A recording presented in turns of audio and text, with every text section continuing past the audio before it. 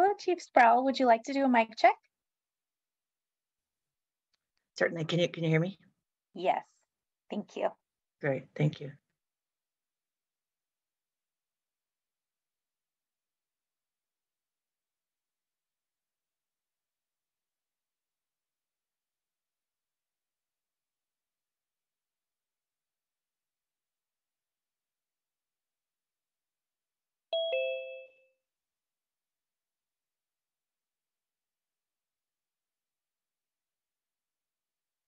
Hello, Dr. Miller. Would you like to do a mic check? Why, sure. Hi. Sorry, I'm a little late. It's been a busy morning. Can hear you perfectly well. Thank you. It is now 1:55 p.m. and we are now streaming live on the internet. Thank you.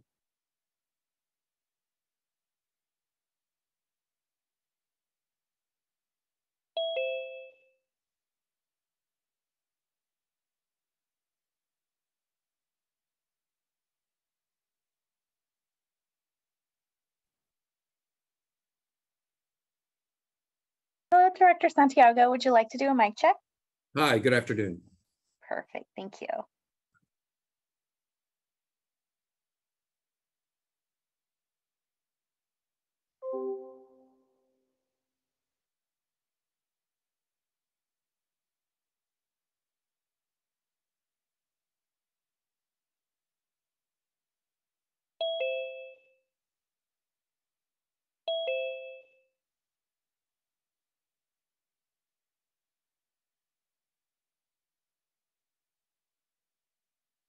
Hello, Member El Hanan. Would you like to do a mic check? Thank you. This is Yarden El Hanan. Thank you.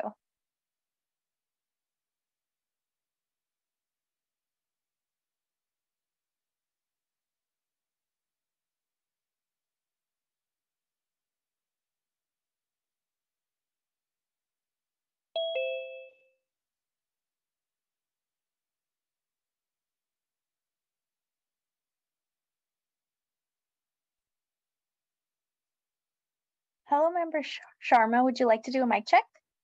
Yes, can you hear me? Yes. Perfect. Thank you. Thank you.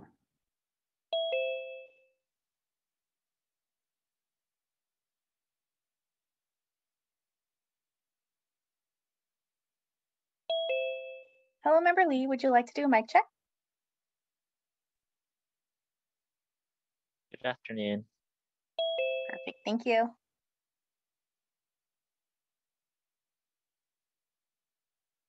Hello, Member Nguyen. Would you like to do a mic check?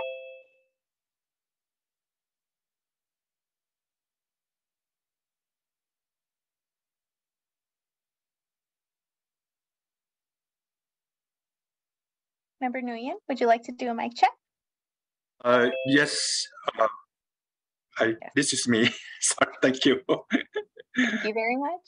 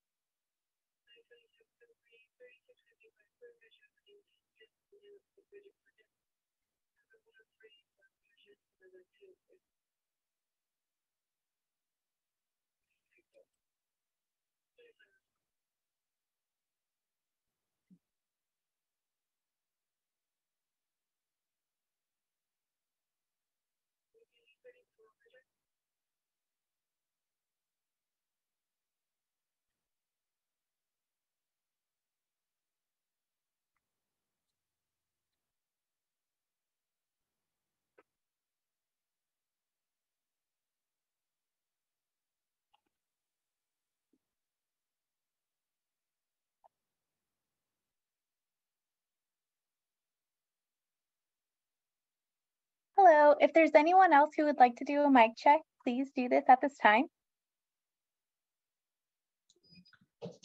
Hi, it's Sarah Cody. Can you hear me okay? Yes, we can. Thank you. Thank you. Jackie Louder, mic test. Perfect. Thank you. Thank you. Bert Margolis, my test. Yes, can hear you perfectly well. Thank you. Good afternoon, Paula. Hello, is that Paul? It is Paul. Thank you. Okay, perfect. Thank you. And it's Jeff Draper. Can you hear me okay? Yes, we can.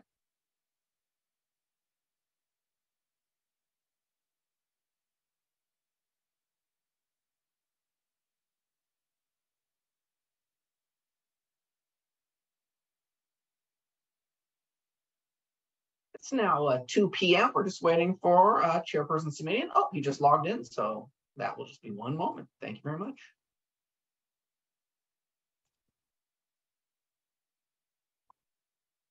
Good afternoon. I assume the county clerk is with us. Recording in progress. I'm here. We are ready when you are. Vice Chairperson Lee is also here. Thank you very much.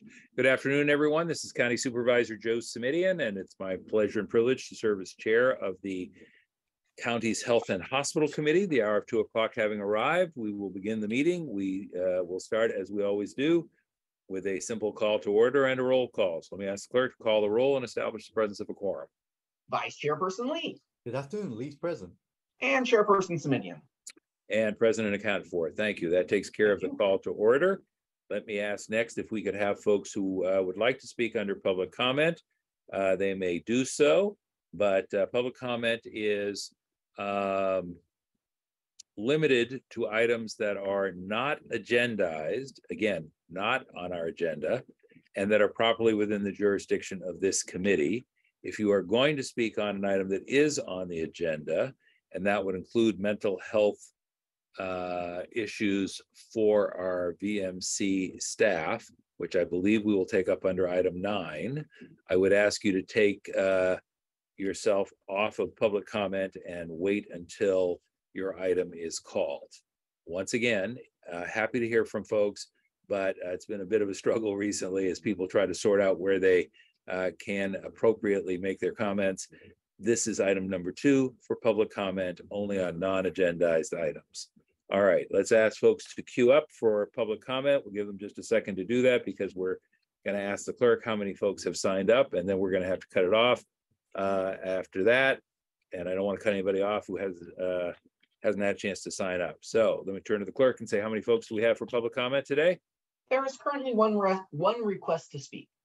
All right, let's give it another 10, 15 seconds. Let people sign up.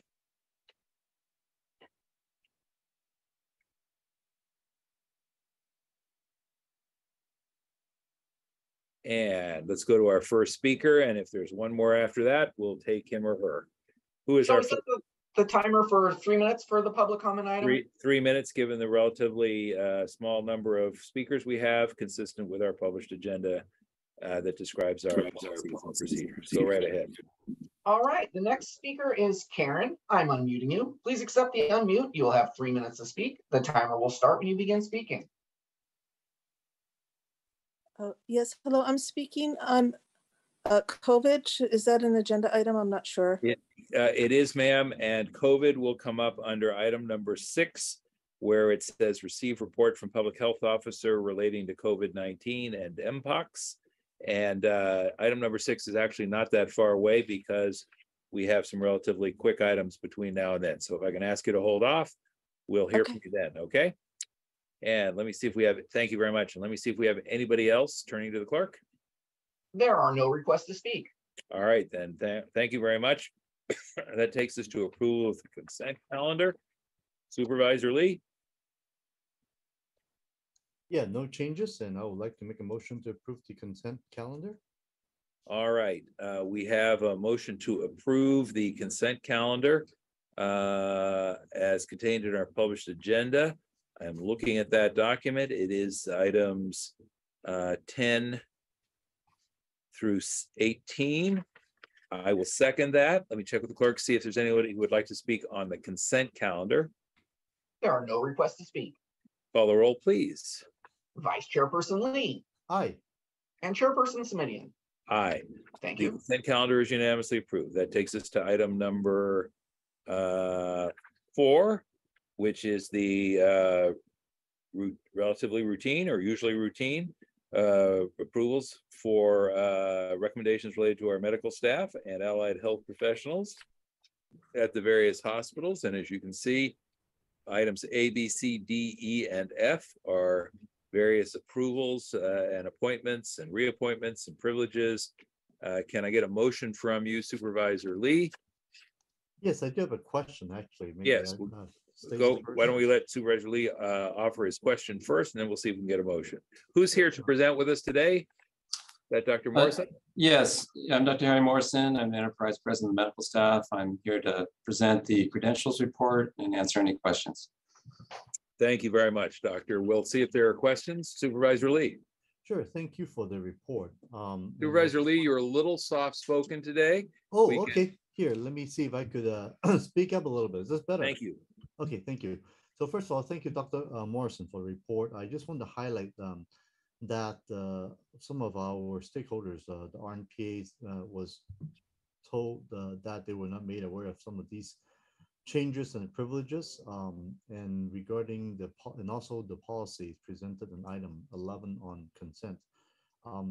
I certainly think that there would need to be more of a commitment to moving forward so that these policies, the scope of work changes be worked through our stakeholders, especially those that have been impacted most before coming to the board. So I would like to ask that in the future whether the administration can communicate with RNP and other impacted unions on these issues first.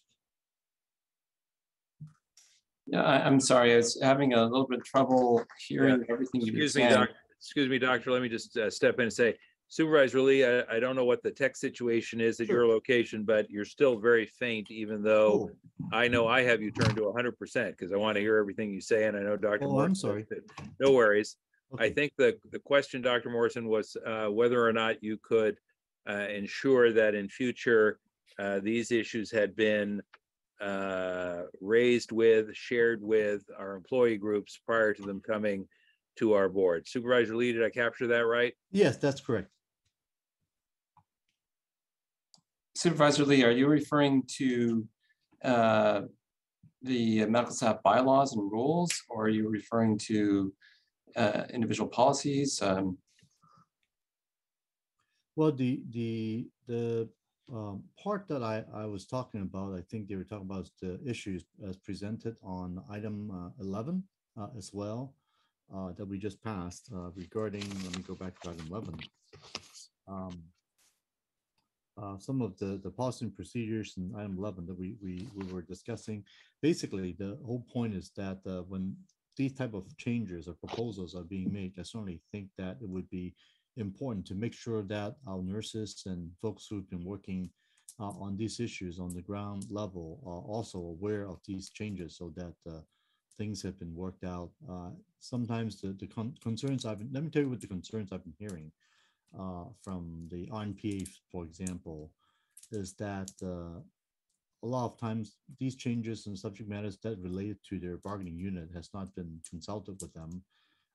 So, for example, they have always provided for these peer supervision responsibility for the nursing practitioners, but sometimes physicians seems to be struggle with the supervision responsibilities relative to the nurse practitioners. And for the family medicine and urgent care privileges, one of the issues that's being listed is the certification required as a family nurse practitioner is being listed as a requirement. And the question is whether or not this might mean that acute care nurse practitioners, ACNP, and emergency nurse practitioner, the ENPs, cannot apply or be hired in these roles.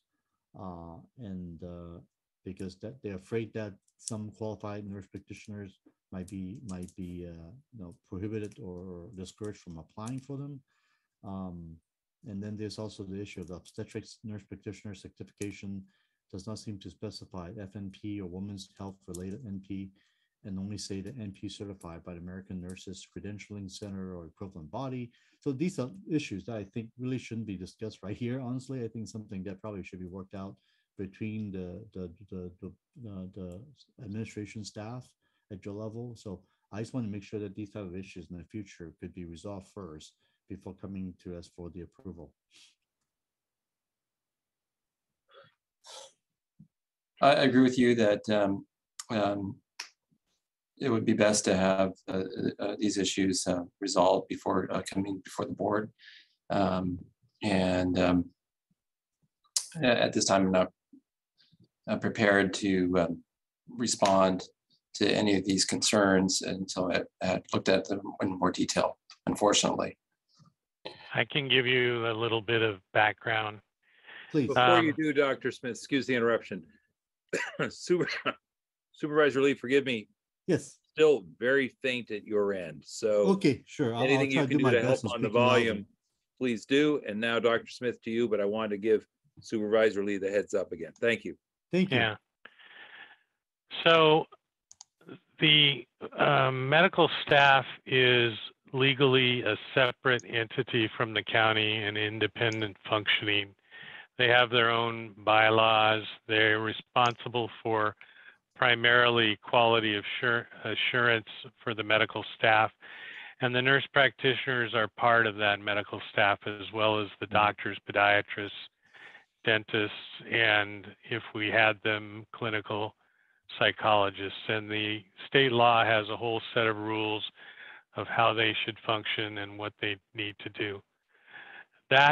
What the medical staff does with response to the nurse practitioners is not really in the control of the Board of Supervisors. The board has to approve the bylaws and approve the privileging, but you really don't have independent authority to change it.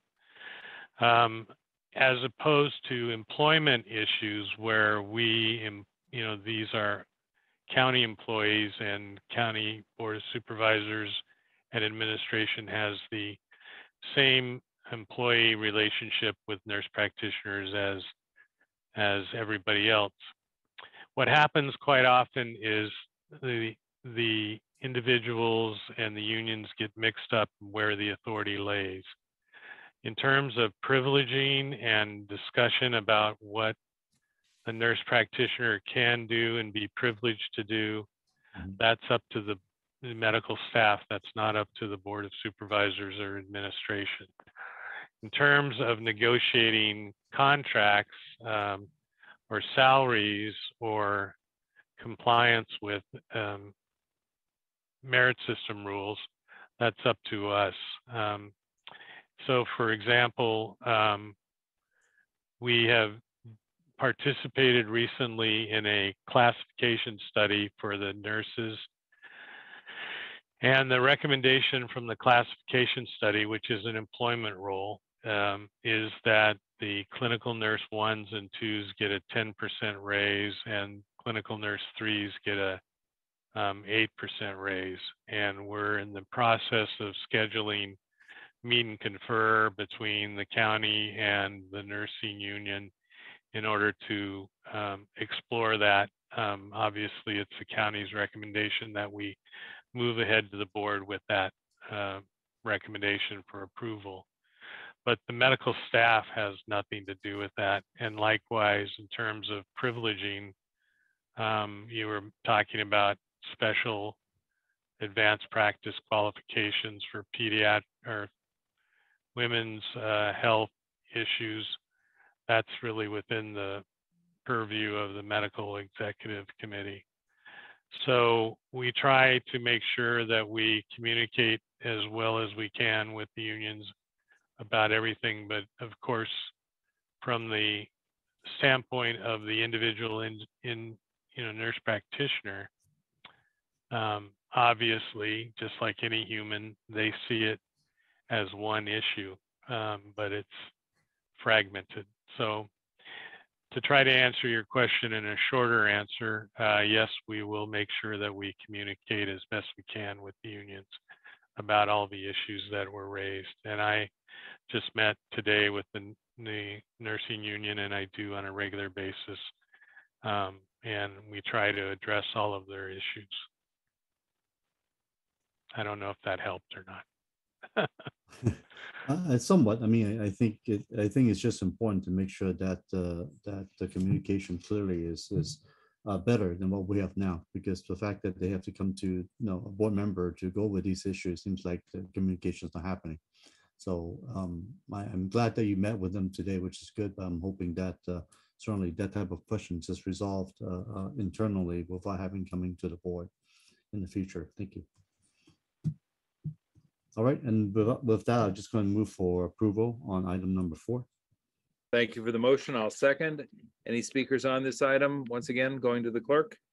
No request to speak. Call a roll, please. Vice Chairperson Lee Aye. and Chairperson Semenya. Aye. Thank you.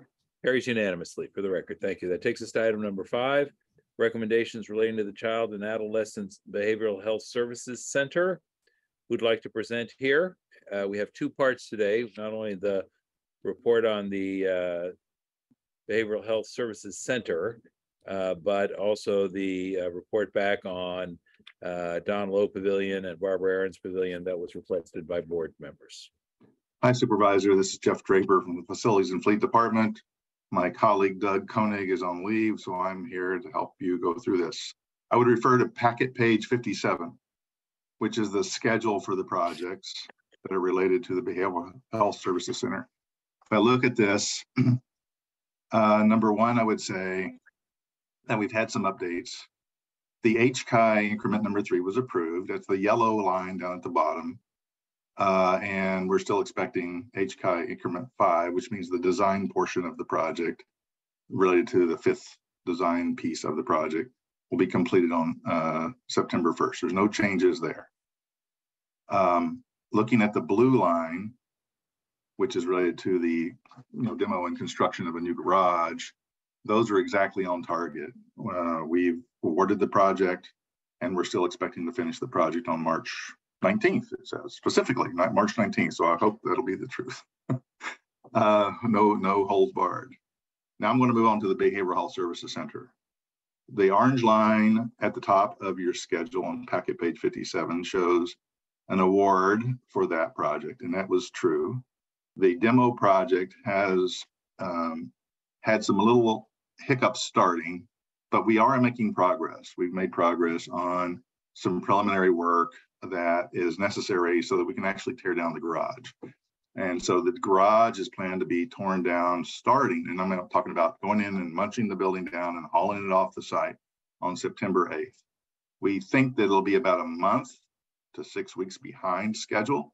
The reason for that is because we had to purchase soldier piles, steel, that'll be shipped in at a certain date. And as you understand, maybe from hearing different vibrations in the construction industry, that the steel orders and things are lagging somewhat. And we're doing our best to expedite it, and we'll see what we can do to ramp that, pull that schedule back in. We'll know a little more, but right now our soldier piles are expected to be delivered by the end of October.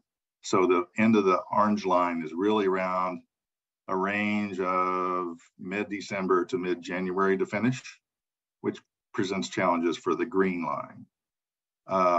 On the green line, which is the one where we're trying to award the BHSC buildup of the site, once we've demolished it and we've created the site situation so that they can move forward without any kind of delays, is that we didn't get any bids for our project.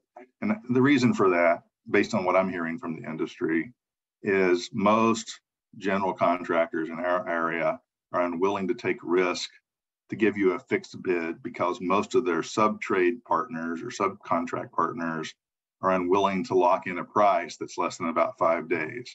So they are considering that a very high risk to bid. So a fixed bid amount is challenging for the industry in this area at this very moment. They're not willing to take the risk because there's plenty of other work where they may not have to. However, we've entered into a phase where we're trying to, we've done our due diligence under the Public Contracts Code. We've done everything we need to do. And now we've reached out to a certain number of vendors that we're trying to negotiate with to get the project delivered on schedule as best as we can. We expect to bring to the board, hopefully over the next 2 months or less, a contract to approve that will in fact move the project forward in the construction phase, probably starting around the Christmas/1st of January timeframe. We'll see what that schedule looks like because we're still would be in negotiations until such time as I can bring you the agreement. That's where we're at, and I'll leave it at that. I don't have any more updates on this at this time unless you have questions. Anybody else from staff want to weigh in? I've got some questions before I turn to my colleague and or members of the public. Just want to make sure that I understood on the demolition. We're actually, if I remember correctly, we're demolishing two different structures. Yes, parking structure 3 and the Della Maggiore site. Della Maggiore is one and parking structure 3 is the other. Yes, sir, you're correct. And once we have a demolished surface of parking structure 3, what goes up there again, please? Actually, what's happening is we're demolishing the structure. We're excavating and putting in these, we call the, if you think of it as a pit, that has to be reinforced so we don't have any sloughing off of the ground around it and we protect the structures around it. So we'll have a complete excavation ready to be built on. So if you think of it in a typical construction project, it would be, there's no problems to keep going. Everything's known, we've exposed everything. All right. And parking structure 3 is where the behavioral health facility is going to be constructed, yes? Yes, sir, you're correct. All right. Then over at Della Maggiore, we're knocking down a parking structure and we're going to build a replacement parking structure. Is that correct? We're knocking down an old educational building, and we're building a parking structure, 700 and I think it's 14 stalls, but don't hold me to that. But there will be a loss of some parking on that site while we're doing the demolition and putting the new parking there, or no? Yes, when we reduce parking structure 3 to rubble, or parking structure 3 to rubble, where the new facility will go, we lose 415 stalls. However, that facility has been out of commission for better part of a year and a half. All right. So the campus has learned to live without that parking structure at this point. All right.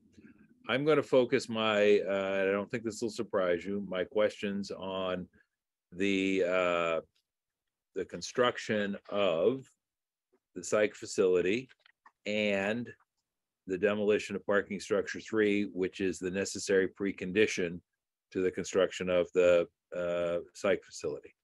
Correct. I heard the month-and-a-half delay there estimated on that parking structure 3 project.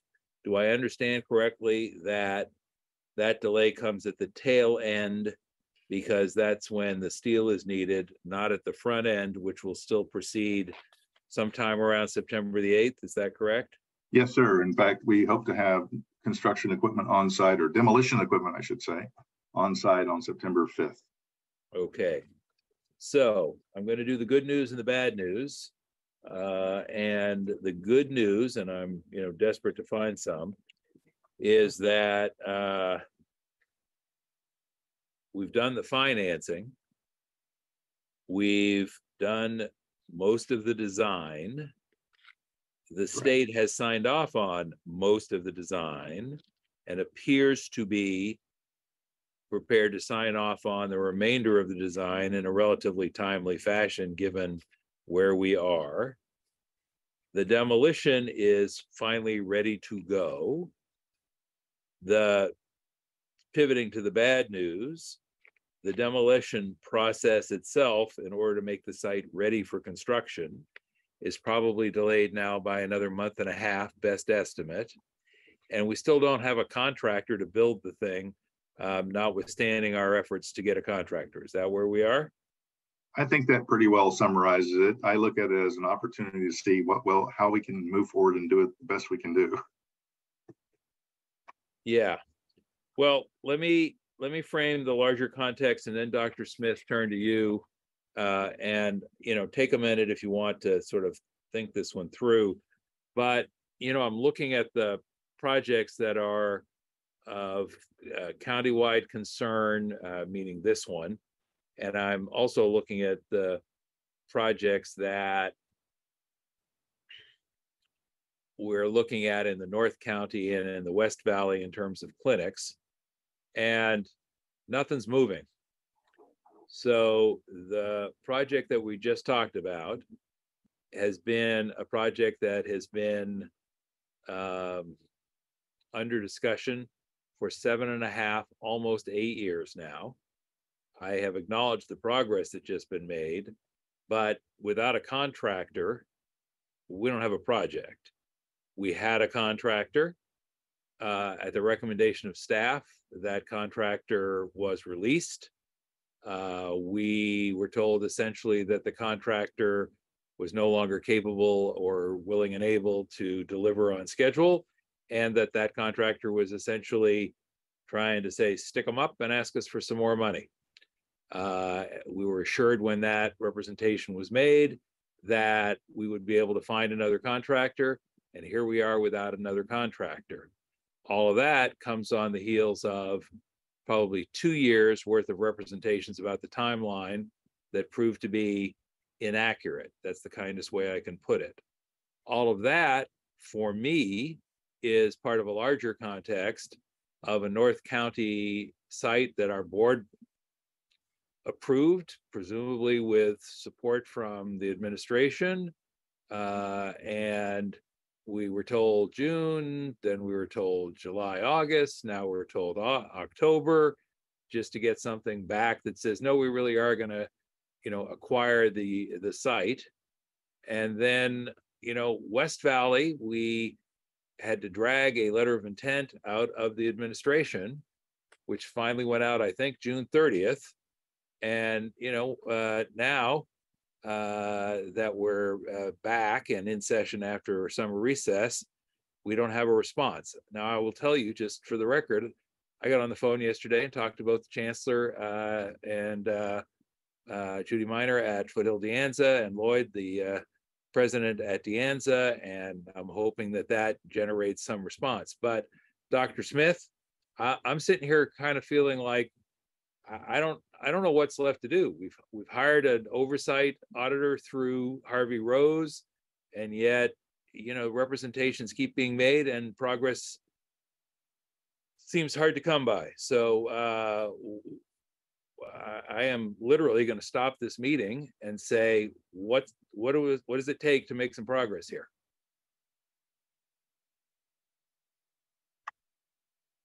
Well, the best thing I can say is, it's not a unilateral process. We have to have a contractor who's interested and willing to perform in order to do the projects. For the hospital projects, we have to have approval from the state. Anytime we're digging into a hole, there's unexpected eventualities related to, underground utilities and other things. In terms of products, steel in that time period has become very expensive, and the market is very difficult to enter into. And so when you have a contractor who's looking at a high-risk construction, they're not very interested in that. So we are in a process of trying to get them interested. We can't force people to bid on a contract, nor can we necessarily predict all the eventualities. So we're working as fast as we can on things that are under our control. There's a lot that's not under our control. And with regard to the clinic, I think the programming for Middlefield is done. Now we're working on completing the contract, which requires the owner to look into the cost of tenant improvements. We'll pay for the tenant improvements, but we have to have the numbers written into the contract, and he has to get the tenant improvement costs before he's willing to sign it. So all I can say is that there are multiple players involved in the process, and we're moving as fast as we can. Well, the only thing I will provide by way of response for all of the parties is, staff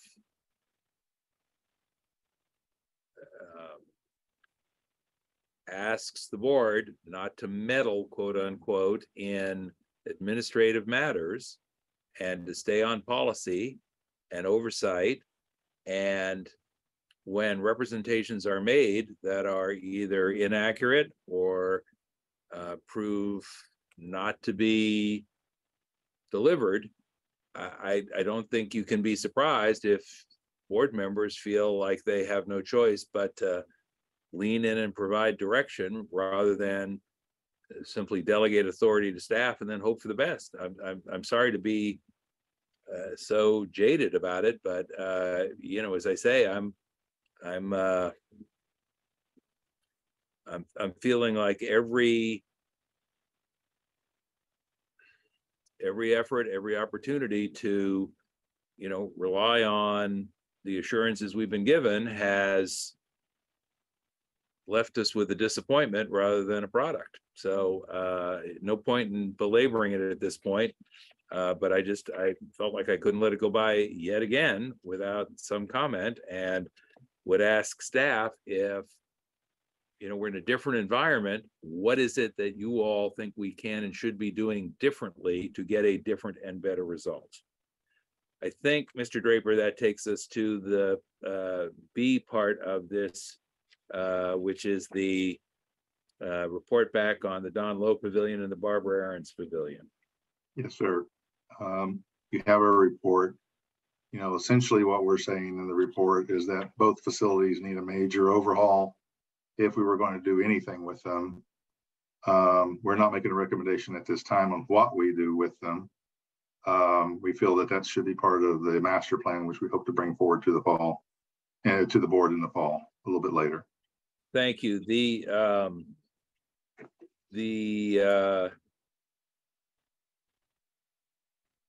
timeline on a report back on these two items to the full board is what I am asking, in part because you specifically call out, thank you for that, the fact that some of this information is at the behest of Supervisor Chavez and Supervisor Ellenberg. And I'm sure they have staff who are listening into today's meeting and who can share the report with them. But to the extent that they are in a position of wanting to hear firsthand and perhaps ask some questions of their own, when is this going to come to the full board? I'll answer quickly and say August 30th, and I see Dr. Smith's hand is up. You probably noticed that. Dr. Smith, I see the August 30th date on packet page 61. Is that your understanding as well? Yeah, it's on the agenda for next week, and we public at the end of the day today. Yeah, I guess I'd also like to add that although we're not making a specific recommendation about these buildings today and not going to have a specific recommendation on Tuesday because we want to have it as part of the master plan, these buildings are really not reusable for any purpose. I know there's been some interest in the board to use the buildings for IMDs. When it does come to the point of a recommendation, I would recommend that we not try to use the current buildings, but tear them down and build new IMDs, because the buildings themselves are just way out of useful life. I forget what the facility assessment number is. I think it's like 60 or something, right, Jeff? Right. Yeah, you'd have to spend about 60% of the facility cost to replace the facility if that. Then some of these numbers are based on older condition assessment. So they probably have to be updated.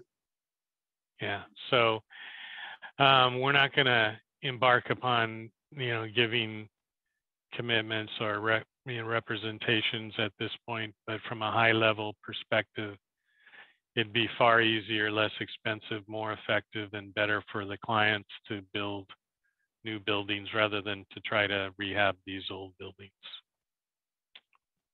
All right, thank you. I will look forward to that presentation a little more fully at the full board and more broadly still when the time comes for the entire master plan. Yes? Yes. All Yes, right. yes. Supervisor Lee, do you have comments or questions? Actually, I do, but I actually would like to see if I could hear if there's any public comments on it first. All right, let me check with the clerk. There are no requests to speak. Back to you, Supervisor Lee. Good, thank you very much. So the gist of what I'm hearing is that the demolition of the parking lot, which actually was there yesterday, they've been fenced off now. I can see it, but no, it doesn't seem like there's any action on it. The at least scheduled is that this will be finished by November. Is that correct? No, sir. Sorry. I updated you in the previous discussion regarding the parking structure 3 demolition, that it would probably slip about 6 weeks, 4 to 6 weeks, depending on how things work out. That's where we're at. Sure. Okay. So, yeah, 6 And, weeks. and not a big Supervisor problem. Lee, if I could add, just Yes, really, please. there is pre-work that's necessary, relocation of utilities and some other things like that. In fact, today, unfortunately, we found a tombstone somewhere in the middle of Oh, wow. of our excavation. So we're going through the process, making sure that we are doing things correctly. Progress is underway. I want to make sure everybody understands. Right. Good. No, and I actually don't think that is the real issue we're worried about. I mean, 6 weeks is not the type of problems we're worried about. The biggest problem we are hearing is that trying to get somebody to actually build the facility, that's the big problem. Yes, sir. Right. And the fact that we have RFP going out and that we have not been able to get folks coming to bid. If I recall, I believe it was Excels Construction who bid on it, but it turns out that there was a significant delay, right? If I recall correctly. And that we were trying to say, well, if that's the case, we might need to find somebody else to do the work. But I guess at this point, we can't find anybody else to do the work. Well, actually, we do have some interest. We do have interest from 3 other parties. Okay. 3 other construction vendors that are willing to work with us, it appears. And we have further discussions with them planned over the next week or so. Okay, good. So the bidding has gone out. The initial deadline has gone by. At that point, there was no bidding. And now we are reopening it again, kind of, and asked to see if there are folks coming back in.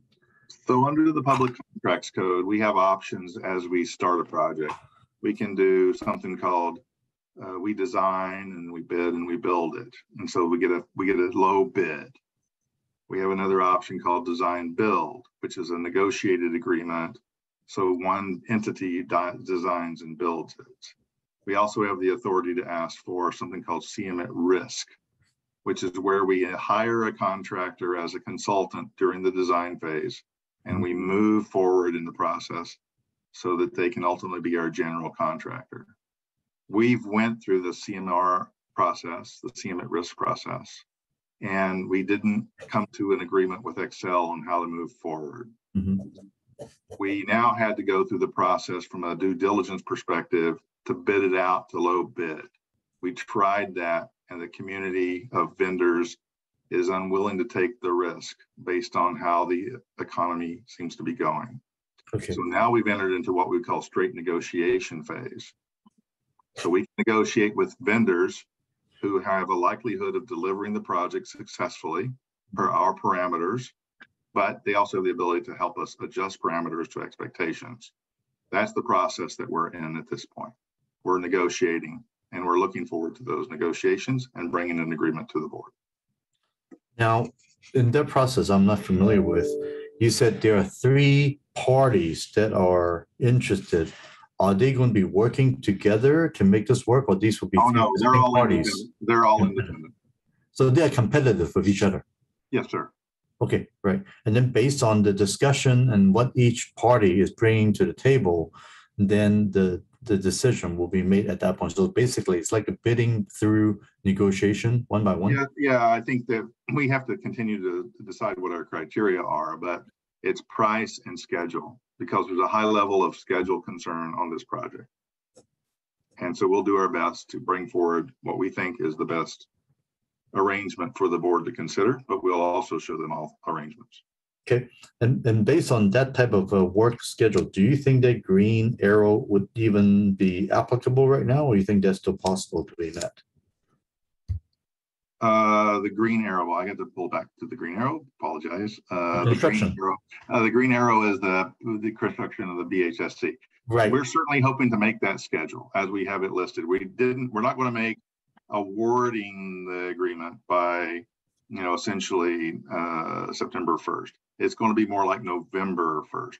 And then I don't know what's going to happen with the delivery of the schedule post the award. Some of that is negotiable, and we have to listen to what the entities, the construction teams can do. Okay, so by having to go through this type of you should say straight negotiation by adjusting parameters on the price and schedule, you think the award would come out 2 months later? I'm hopeful that we'll have something to present to the board at the first meeting in November or earlier. Okay, all right. And of course, no construction can happen until the award is done. But That's in any correct. case, the news is that since demolition won't be completed till probably closer to December, then and you can of course construct the BHSC before the demolition is done.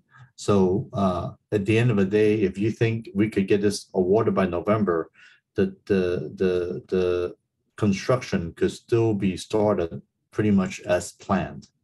Correct. Okay, all right, I just want to get that one out of here. Thank you. First, now second questions regarding the Don Low Pavilion and Barbara's Aaron's Pavilion. I was actually at BAB yesterday for a short tour, and I certainly agree that the I mean, the staff is definitely doing a great job given what they've given in terms of facilities, but I could tell that it is a very old facility that really needs to be.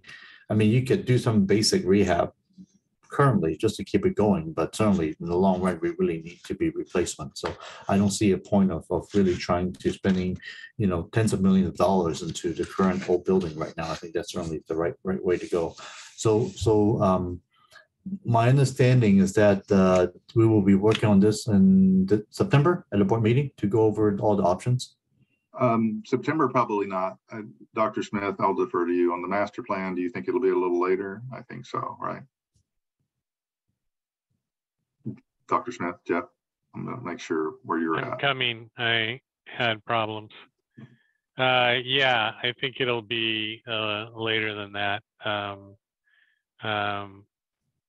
We had, how do I put this delicately? We had a number of requests from various board members and from the board as a whole to change projects, add projects, look at other projects.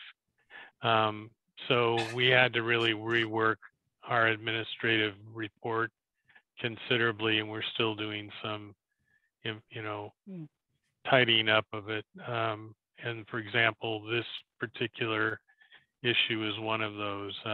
We had not initially envisioned IMDs in this location. So we took some research and planning to figure that out. And then there's the question of what to ultimately plan in the Don Low area and the area for the second bed building.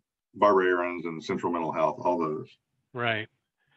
So to give you just sort of a 30,000 foot view, the original plan years ago was to build 2-bed buildings, one where the Sobrato building is now, and one pretty much right next door after we demolished Old Main. So that provides some other opportunities, but has some other problems with it because of money issues. And then there's building E, which is the old rehab section, which we have to decide what to do with. And we know that we need to expand our emergency room. Initially, we had thought that expanding it outward toward the Turner road was the best way to do it. But there's problems that are creeping up with the infrastructure below that property. So we're looking at whether we can continue with that or whether we have to expand it someplace else. So lots of moving parts intervened in the old plan. So as we're reworking that plan, we have to rethink operational issues. So long and short of it is the master plan will be coming back to us for discussion, but you're thinking it's going to be after September, hopefully sooner. Yeah. We want to have something thoughtful to present to the board as an idea. Right. Obviously, the board, makes the decision about what we ultimately do, but lots of things have changed in the interim. Right, because currently at BAP, my understanding is that you have 2 wings, 24 each, so there's only 48 beds at the current BAP capacity. The idea would be for you to come back that this capacity would be significantly increased. Do you think that's what's in the works? Well, actually, the BAP will be replaced by the new mental health building that's anticipated to have both adult inpatient and child and adolescent inpatient, as well as the emergency psych facility, which is the emergency room for psychiatric care. So right now, Donlo has EPS and BAP has the inpatient adult services. So once that new building is built, we will move all those services into that location. The issue of what to put in the locations that are now BAP and Donlo is still a little bit up in the air. We think that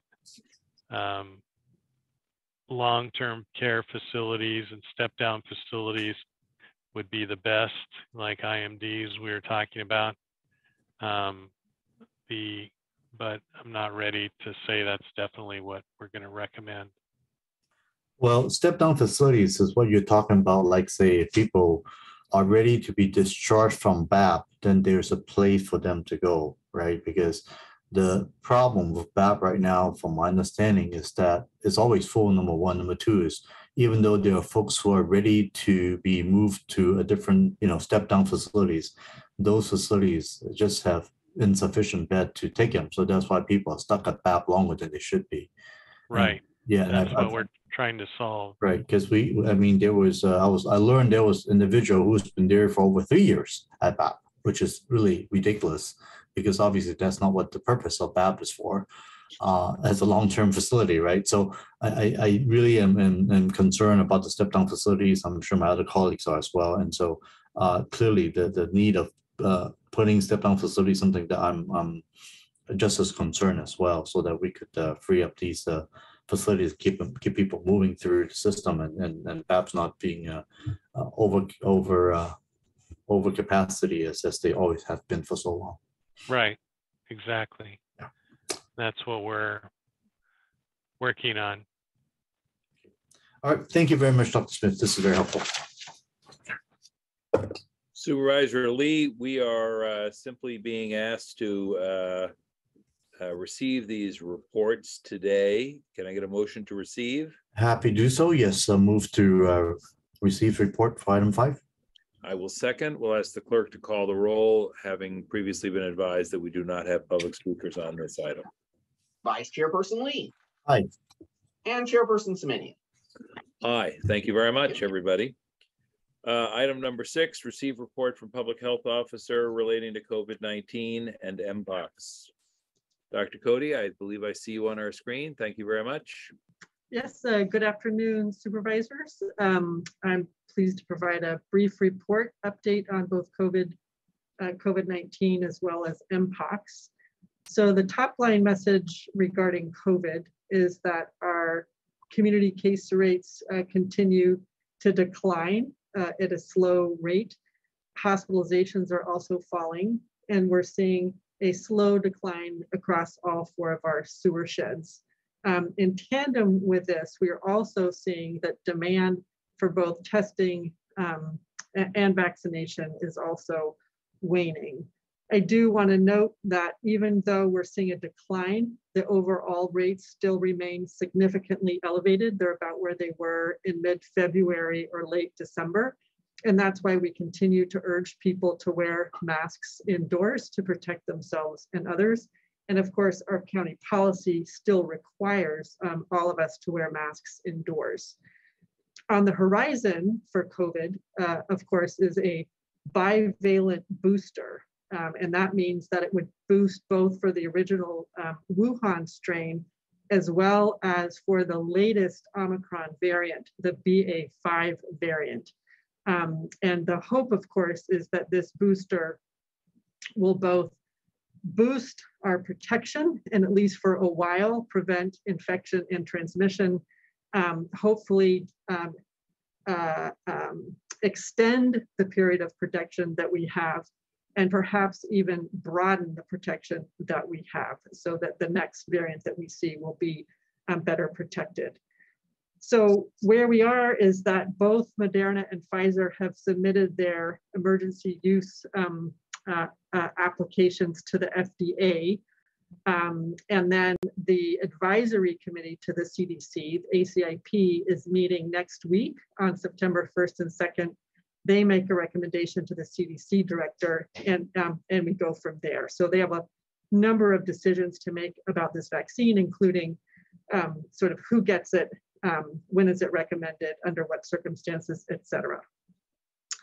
But we do anticipate that the vaccine could be available as early September. That doesn't mean that we have it, in our hands, but it's coming sooner rather than later. So a brief update on MPOX.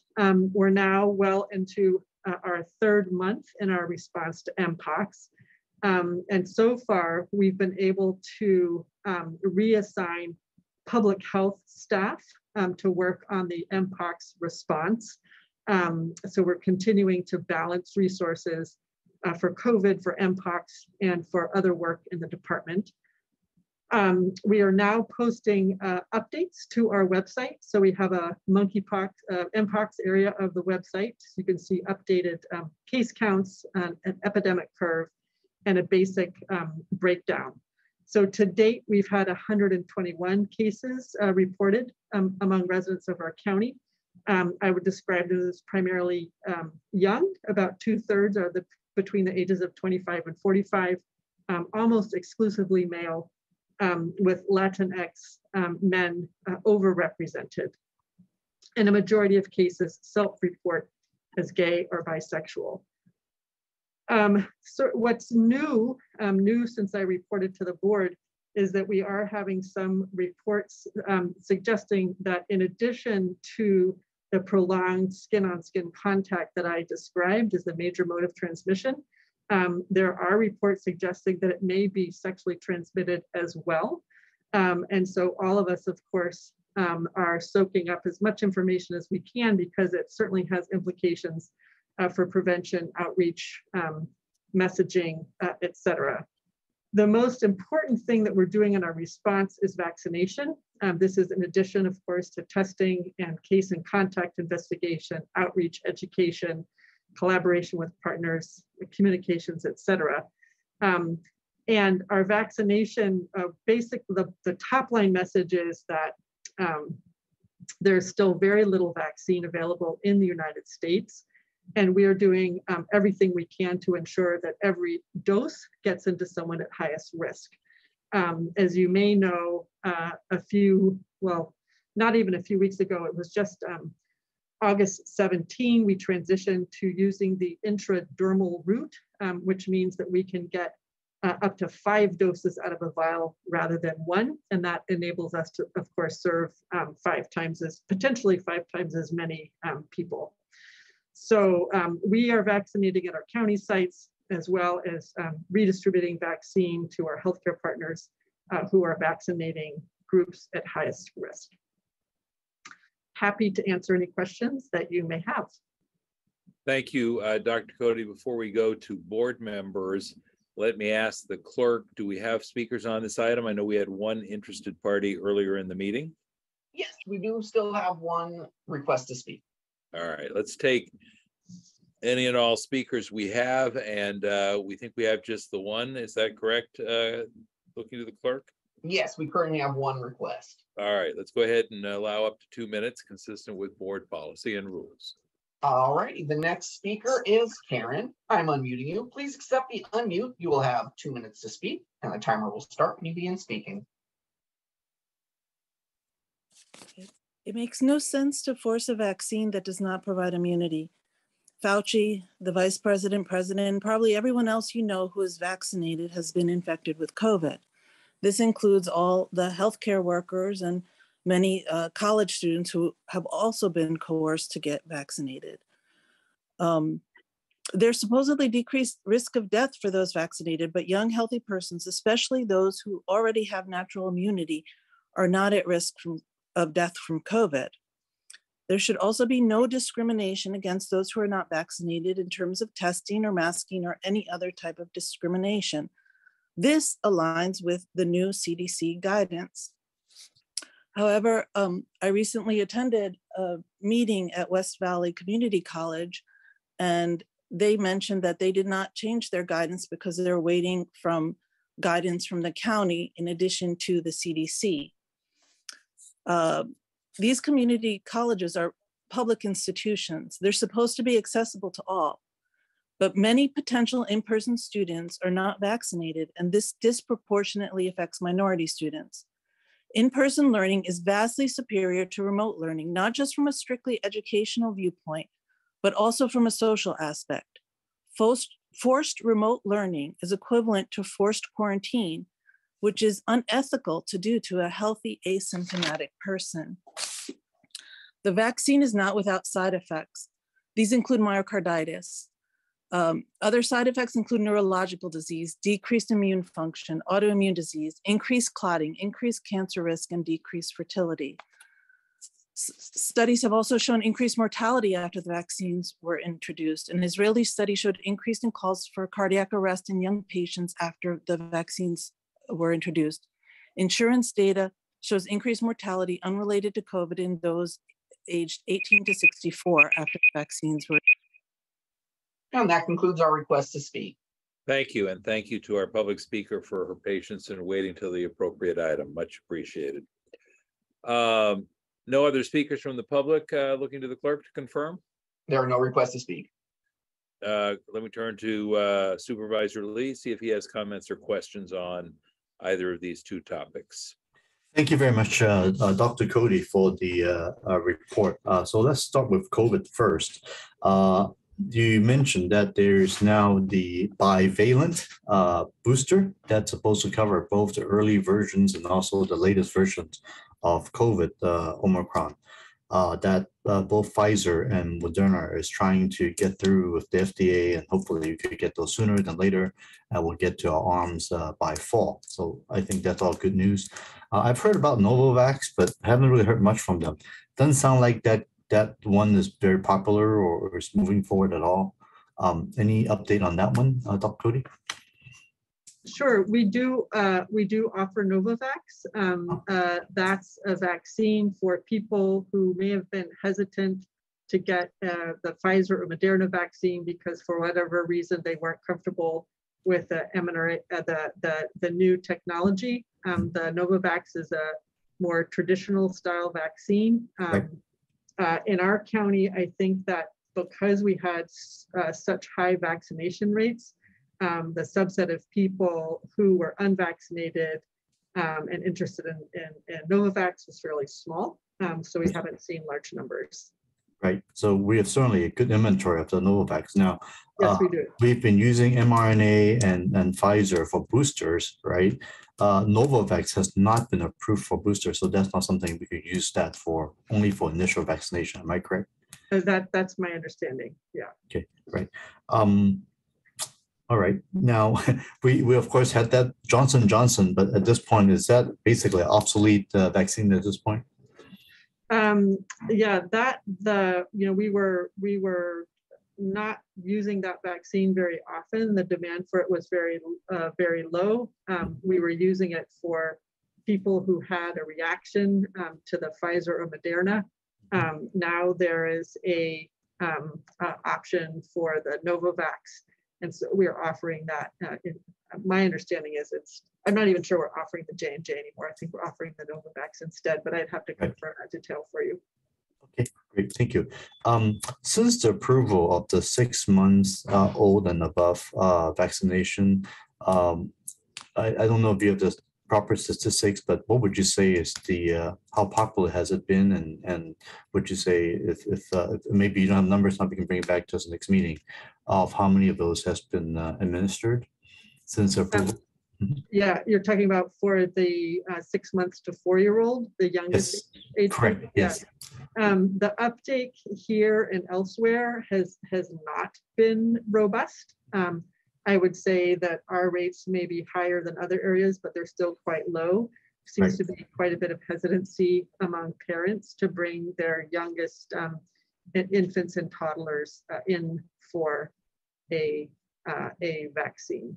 So we're doing what we can in outreach to get those kiddos in, but rates are not what we'd like. Right.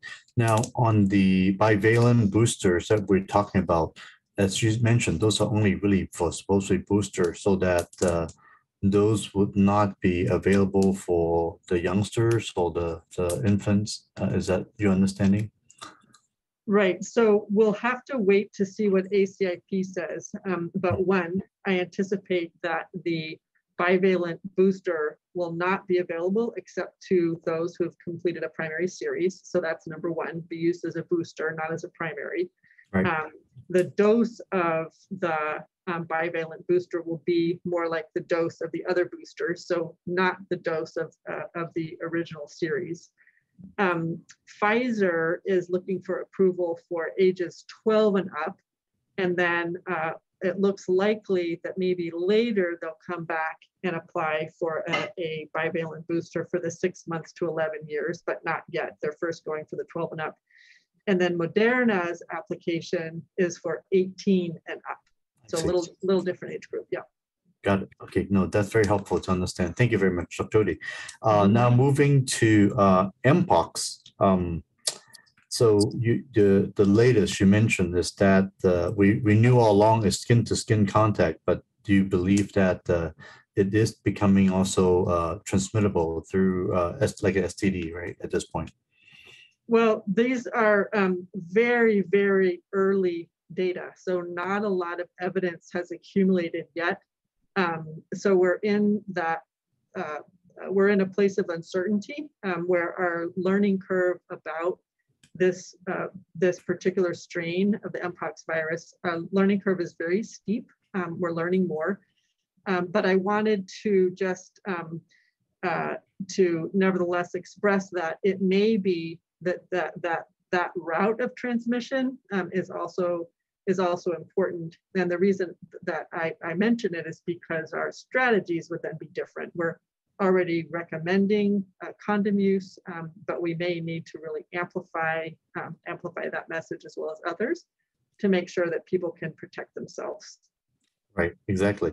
Now, since we talk about skin-to-skin contact, Dr. Cody, so often we go outside and meet people, first thing we do is we shake hands, right?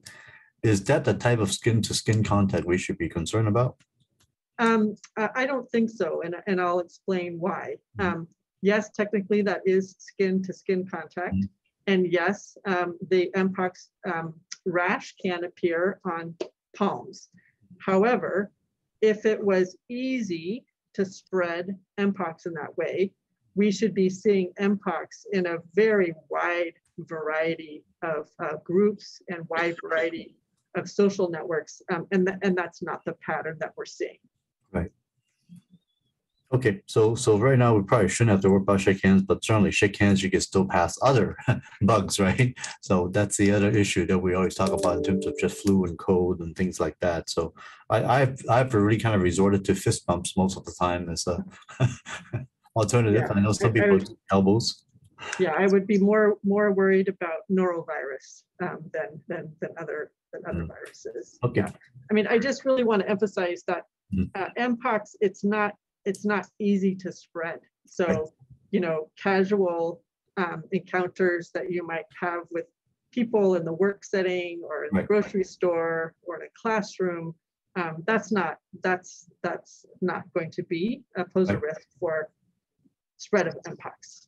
And it's absolutely not an airborne like, you know, COVID we're dealing with. So it's really completely different in terms of modes of transmission, right? Right. I mean, I would say that that rarely it would be possible for Mpox to spread through the air, through large respiratory droplets, or through fomites like bedding. But the truth is that that's really not the pattern that we're seeing when we look and see who's developing Mpox. So I think that those are, you know, possible, but we're not really seeing it much. So the risk there is much more remote. Got it. Great. Right. Okay. I think that's about all the questions I have regarding these things, and just want to say thank you again, Dr. Cody, for very much up to date on these issues and keeping us educated and protected. Thank you. Thank you. Thank you, Supervisor Lee. Dr. Cody, first, let me just say thanks to the gang at Public Health who was able to stand up our North County vaccination facility in Mountain View. I had a chance to visit last week and appreciated the opportunity to see what they were doing and the effort they're making to make sure the vaccinations are readily available to people in geographically convenient locations. I do want to follow up. You and I have talked at previous board meetings a little bit about this next round of boosters, just because I think it will be important for my office, at least our office, to play some role in letting folks know that the new booster is out and available. We do expect that we will make that booster available when we have it through our vaccination sites. Yes? We do. And I would be remiss if I didn't insist that credit goes where credit is due for our county vaccination sites.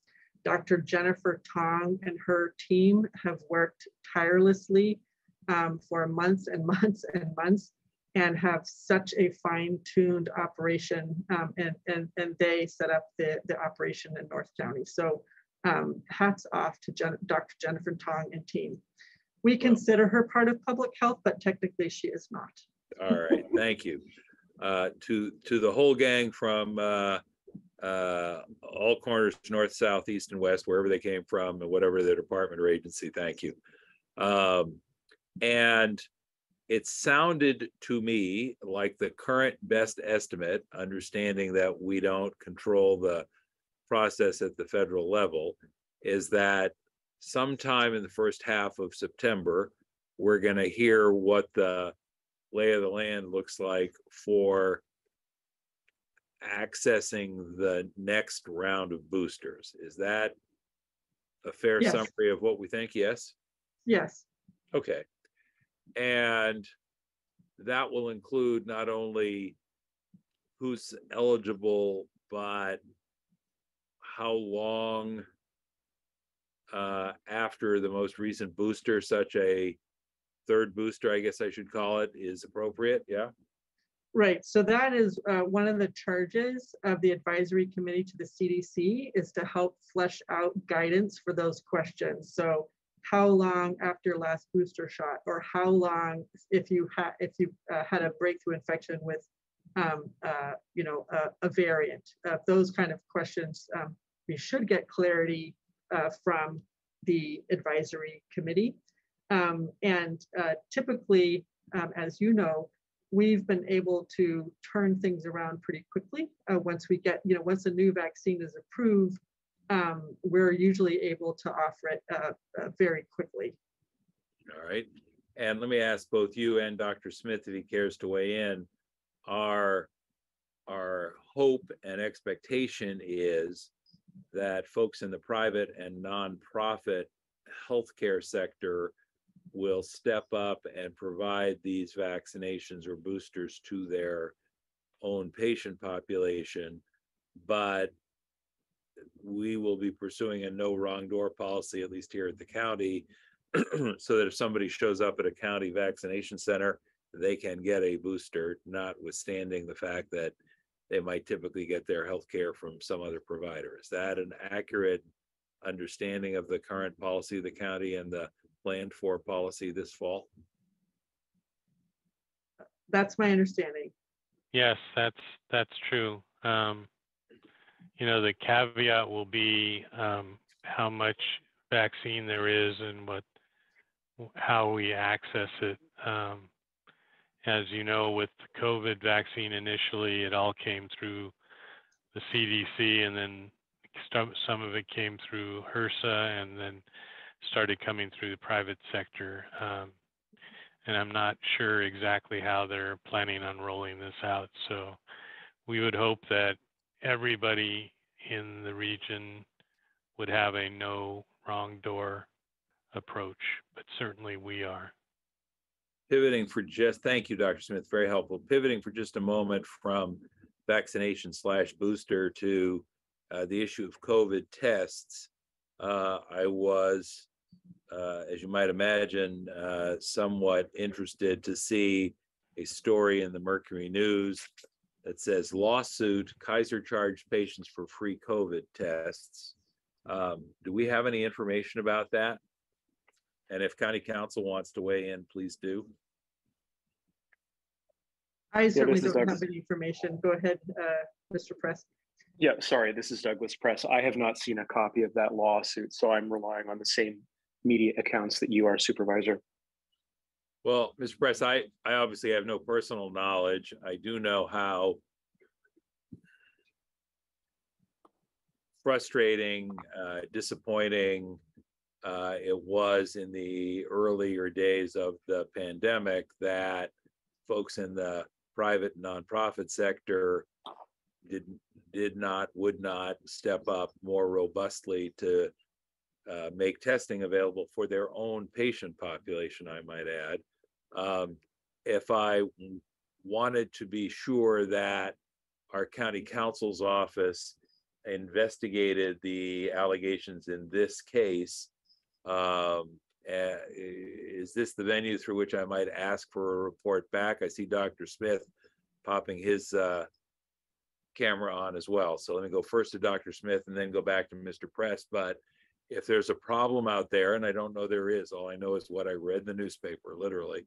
I want to make sure we identify it and it doesn't continue or perpetuate. Dr. Smith? Yes, I did talk with County Council Williams, and he assured me that his department would look into it, but as Mr. Press says, at this point, I don't think we have access to the court records yet, although we'll get them. And then I suspect there'll be an assignment to do some research.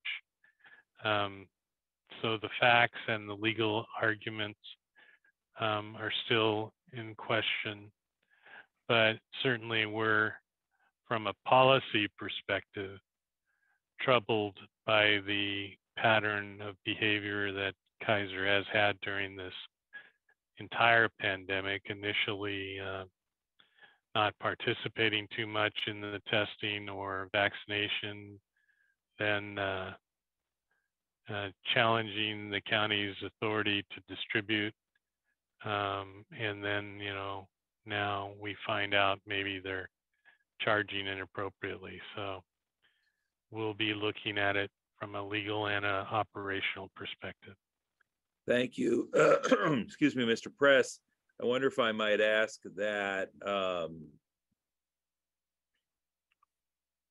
the county counsel's office report at either the first meeting in September or the next meeting of HHC, whichever comes first. If there happened to be something at the board meeting on the 30th, it would be helpful to have a report there, perhaps just under the county council's general report, but certainly by the earlier of the first HHC or board meeting in September. Is that possible?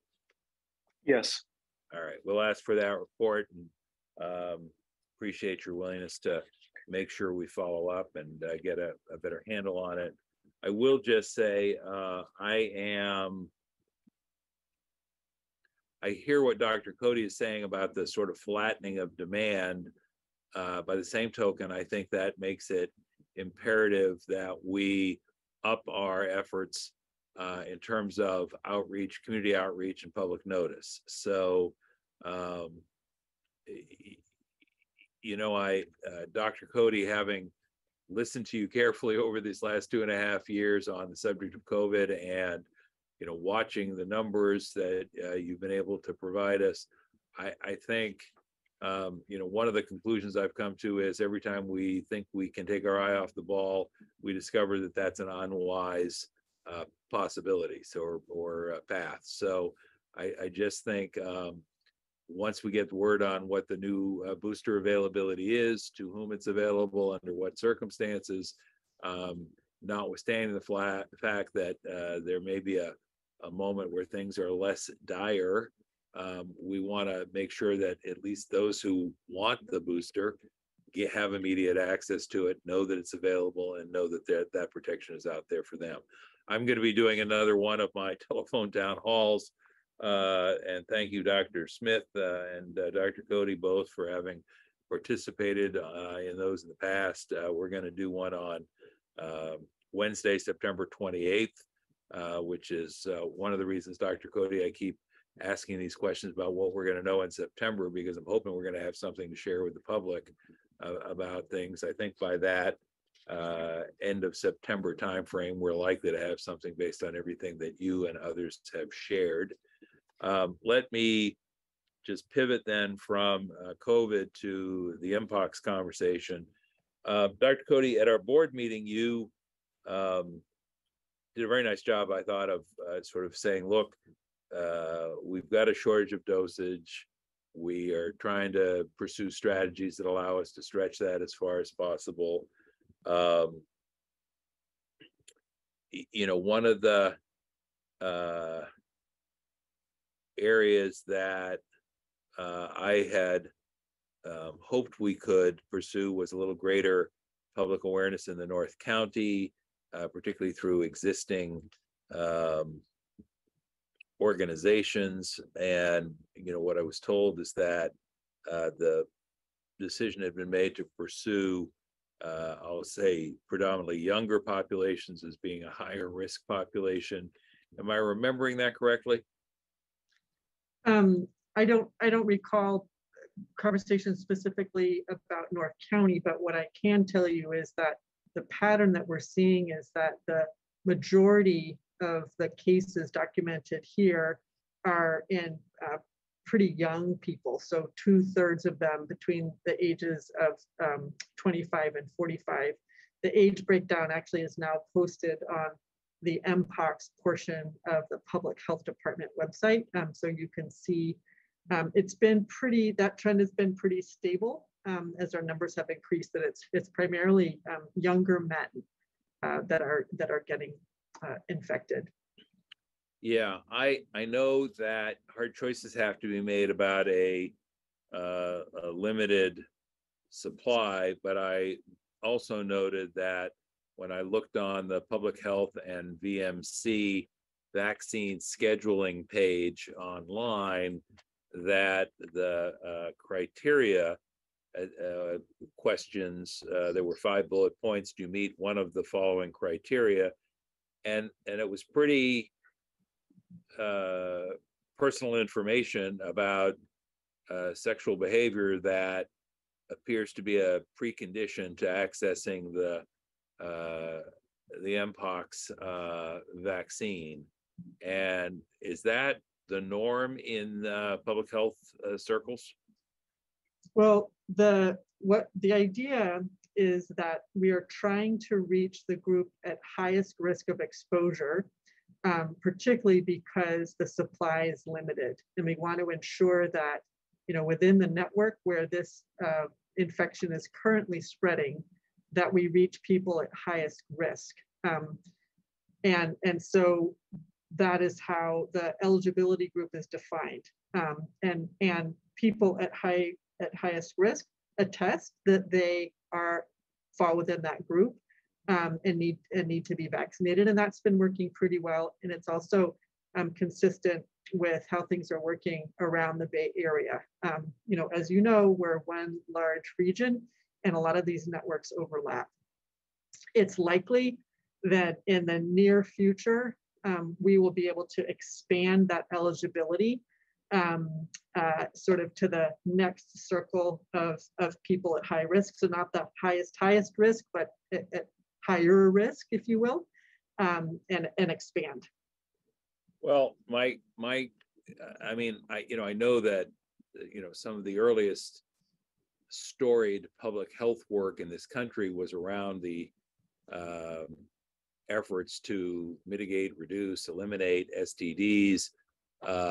But, in a pre-digital age, I'm just wondering whether or not having to provide this kind of explicit information in order to access the vaccine in using a digital interface is going to inhibit folks from stepping forward who should. Do you have any concern along those lines or no? So people who are signing up to receive vaccine don't have to reveal why they are at higher risk. They simply have to attest that they're at higher risk to receive the vaccine. So they don't have to reveal any specifics. I'm looking at the page that I pulled up on the screen literally an hour ago. What kind of vaccine are you trying to schedule? COVID or monkeypox is what it says, although I understand we've shifted to Mpox. Which best describes what you would like to schedule? First dose of the, again, Mpox is the term we're using, but it says monkeypox on the site. Or I would like to schedule a second dose of monkeypox vaccine. Do you meet one of the following criteria? Men and transgender people who have sex with men who have had more than one sexual partner in the past 14 days, sex workers or anyone who engages in transactional or survival sex, individuals who've had direct physical contact with someone confirmed to have monkeypox, individuals notified by another health department or facility that they have had direct physical contact with somebody who has tested positive for monkeypox. And the fifth and final bullet point is attended an event or venue where a person contagious with monkeypox was at the event or venue and had direct physical contact with other people there. Now, I understand that you're trying to make hard choices and that you need data to do it. I'm just, again, trying to sort through the challenge here and ask myself, is this kind of highly personal question, which is apparently a requirement to access, the vaccine, at least that's the way it's presented, is going to be an impediment to that effort? So to my knowledge, to date, we've not seen it as an impediment to the effort.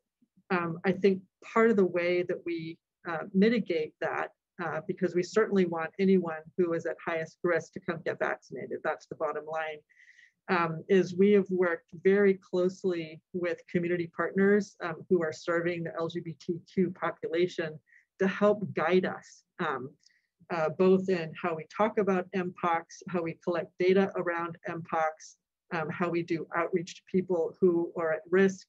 And they have been collaborating with us to do that outreach. So what I can say is that I feel like we do have the the collaborative partnerships in place such that if that is an impediment, they will alert us and help guide us towards a modification. Well, I respect both the professional expertise that you and your organization bring to bear, and also the legal authority in these matters, which we've discussed previously. I just want to ask, as one member of the board, that that you all give some thought to that, because I'll just leave it at that. That you give some thought to that, because I don't want the apparent necessity of providing that kind of information online to deter folks who would benefit from the vaccine from accessing the vaccine. I've expressed my concern, and I'll leave it there with you. I will pivot, however, to say I was frustrated during the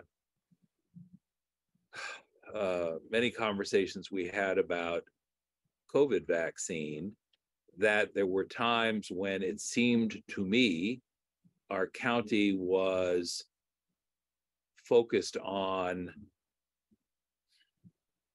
pursuing and persuading folks who were reluctant to access the COVID vaccine, rather than make the vaccine easily available to folks who wanted it. And so, particularly during this period of shortage, if we are in a position where we're,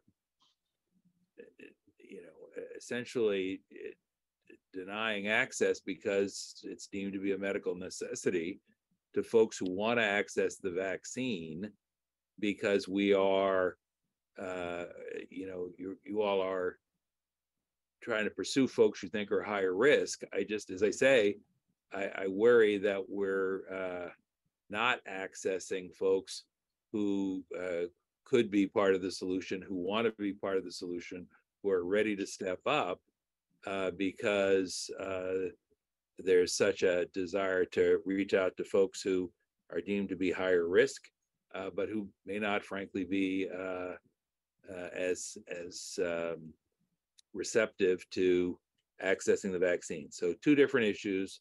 The first issue, just to be clear, is about making sure that we don't inhibit folks from coming forward because of the questions we ask and the venue in which we ask them. The second issue, distinct and separate, is, are we pursuing folks that are a lot of work to reach and persuade at the expense of serving folks who are easier to reach and who are easier to persuade? I'll let it go at that. Do we have other comments or questions, Supervisor Lee? I see your camera back on, sir. No, thank you. I think you've asked all the questions regarding the signing up for the Mpox vaccine. So I thank you for going through the procedures and whatnot. But at the end of the day, right now, the long and short of it is really a self-honor system, right? People just fill in the form, and that they claim that they have under the right category that they will be able to get the vaccine as desired, right, Dr. Cody? Is that correct? Right, and I just want to emphasize how limited the supply of vaccine is. Really just several thousand doses have come into the county.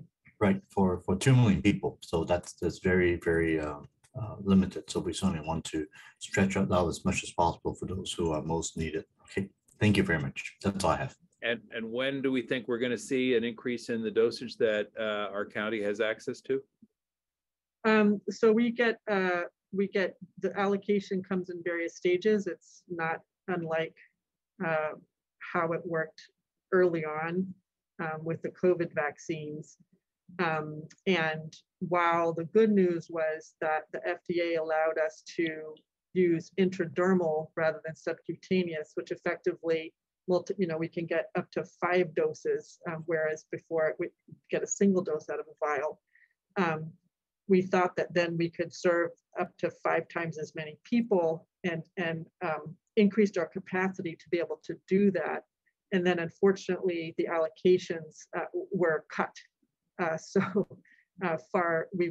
We're now getting far fewer vials than we had anticipated before.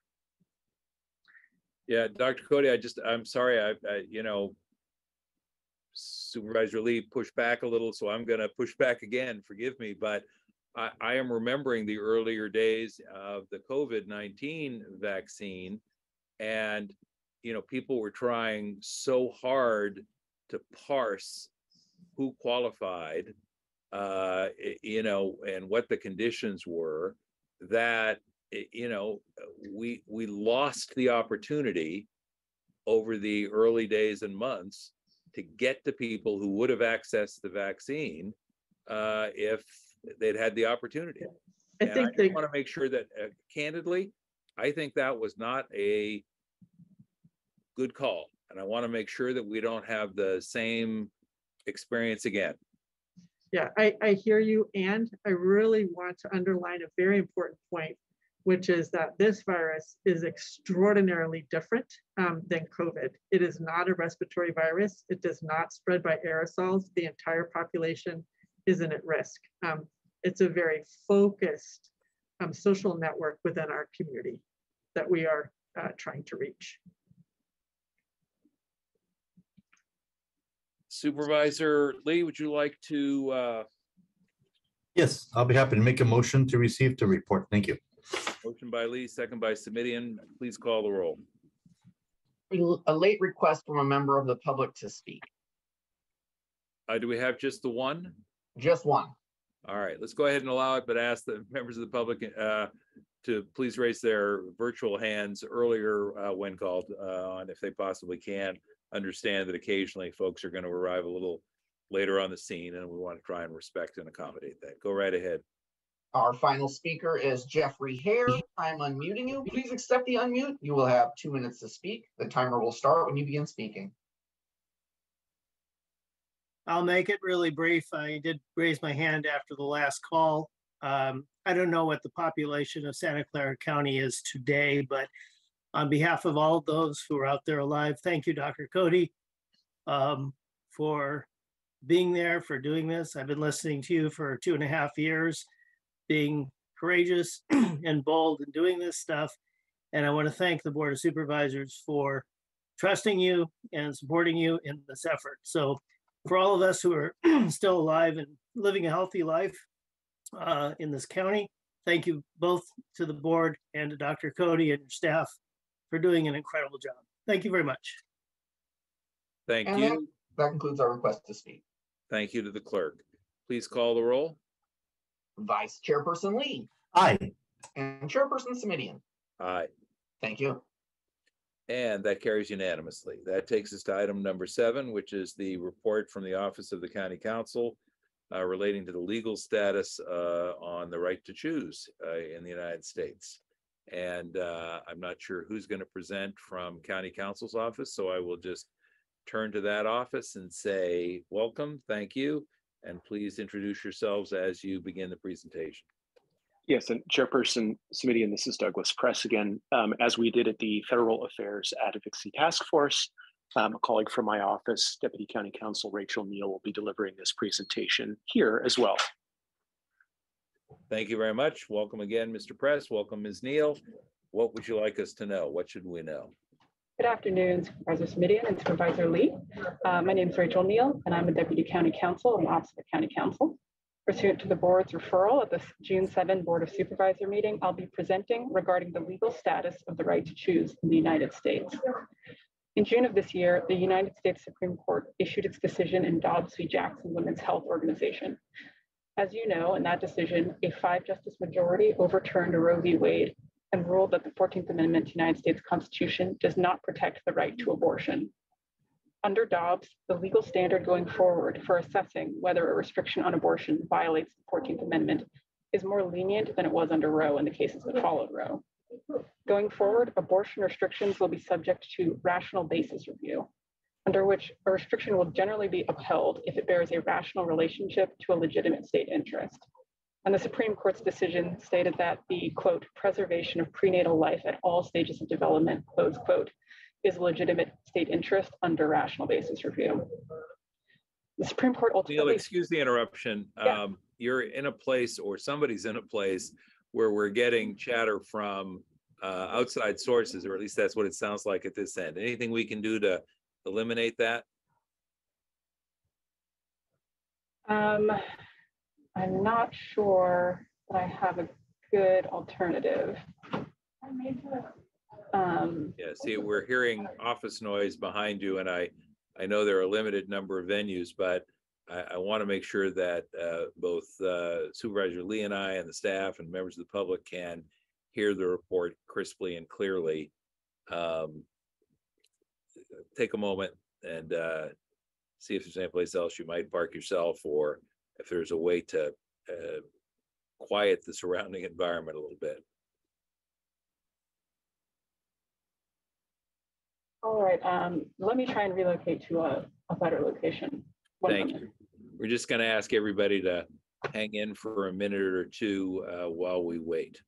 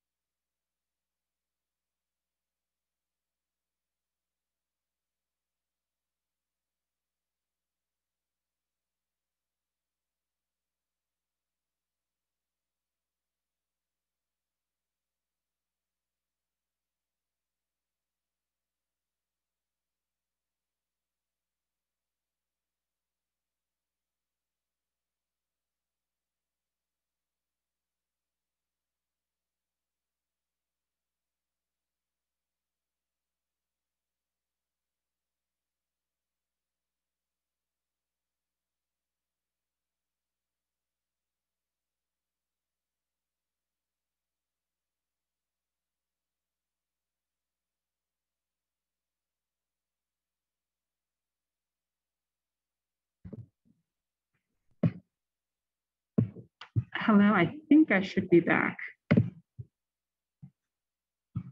You are, and you sound a little bit clearer, at least initially. Thank you for that, Ms. Neal. And why don't you go ahead and try again? All right, I'll continue where I left off. Thank you. So the Supreme Court ultimately found that the Mississippi statute that was at issue in Dobbs, which banned abortion after 15 weeks, was with limited exceptions, satisfied the rational basis review.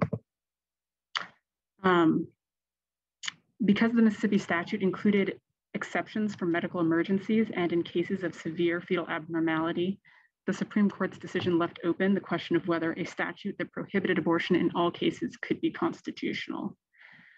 I also want to briefly discuss the Kavanaugh and Thomas concurrences in the Dobbs decision. In Justice Kavanaugh's concurrence, he stated that in his view, it would be unconstitutional for a state to prohibit individuals from traveling to another state to seek an abortion. Justice Kavanaugh also asserted that the court's decision to overturn Roe does not call into question the continued validity of other civil rights grounded in the 14th Amendment due process clause. In contrast, Justice Thomas's concurrence called for the Supreme Court to overrule other civil rights decisions grounded in the 14th Amendment due process clause, including those protecting same-sex marriage, same-sex intimacy, and access to contraception. In the wake of the Dobbs decision, the right to abortion has been curtailed in a number of states. State laws restricting abortion primarily fall into one of three categories. The first category is made up of laws that predated Roe and were enjoined as a result of Roe. Another category is the so-called trigger bans, which were passed by state legislatures and set to go into effect in the event Roe was overturned. And lastly, there are a set of laws that were passed after Roe was decided that had also been enjoined during Roe. Many of the state bans on abortion prohibit abortion from the moment of conception. However, if you have 6 or 15-week windows where abortion can be obtained for any reason. All of these laws so far include an exception that permits abortion where necessary to save the life of the pregnant individual. However, many of the abortion bans do not contain exceptions to protect the health of the pregnant individual, where the pregnancy is medically futile due to severe fetal abnormalities, or for cases where the pregnancy was a result of rape or incest. Several of these laws are currently being challenged in the courts, and some have been temporarily enjoined. For example, advocates and providers have challenged laws that predated Roe by arguing that these laws were essentially nullified by the Roe decision back in 1973. Other advocates are challenging abortion restrictions by arguing that they violate the applicable state constitutions.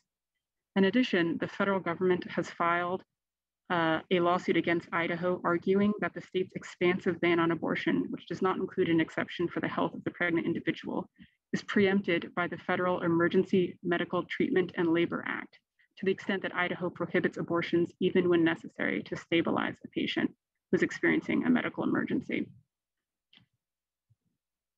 The federal government in California have also taken other steps to try and protect abortion access, including through proposed legislation and executive action.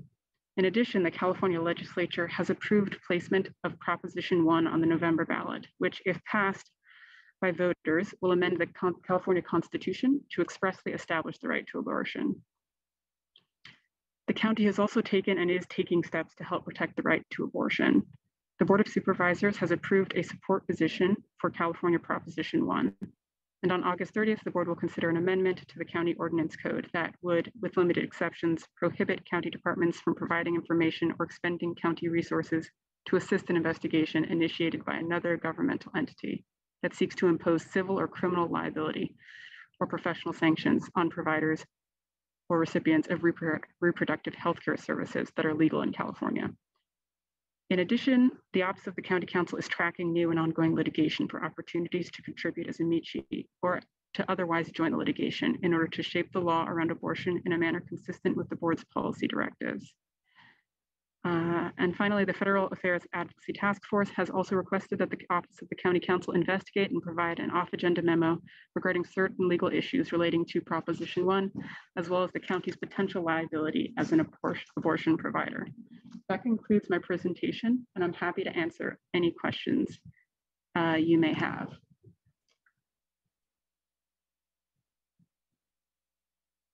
Forgive me. Thank you, Ms. Neal, and thank you for traveling wherever you had to travel to make all that work. Let me first ask the clerk if we have any public speakers on this item. There are no requests to speak. All right, then let me turn first to my colleagues. My apologies, I seem to be having an issue hearing the audio, but I'm going to correct that. 1 second.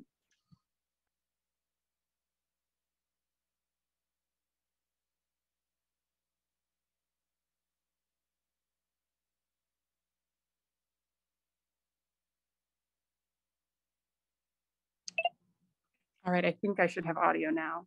All right, let's check and see. Can you hear me loud and clear, Ms. Neal? Yes, I can. Thank you. Thank you. Why don't we, the clerk has indicated we do not have any speakers from the public on this item. And I'm going to go to Supervisor Lee first for comments or questions, and then I'll have a few of my own. So thank you. Supervisor Lee. Thank you. And I just want to say thank you so much, Ms. Neal, regarding the thorough report, identifying all these different myriad of different state laws that's being passed, especially those trigger laws, trigger bans that is going to affect immediately. It's certainly clear that the reproductive justice needs to be a key legislative priority of this board. And I have a question regarding the specific issue as mentioned regarding the traveling part. Justice Kavanaugh stated that any type of law banning the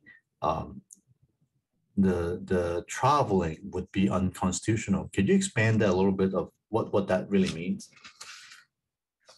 Well, I think, well, Justice Kavanaugh's concurrence doesn't elaborate particularly what he meant by that.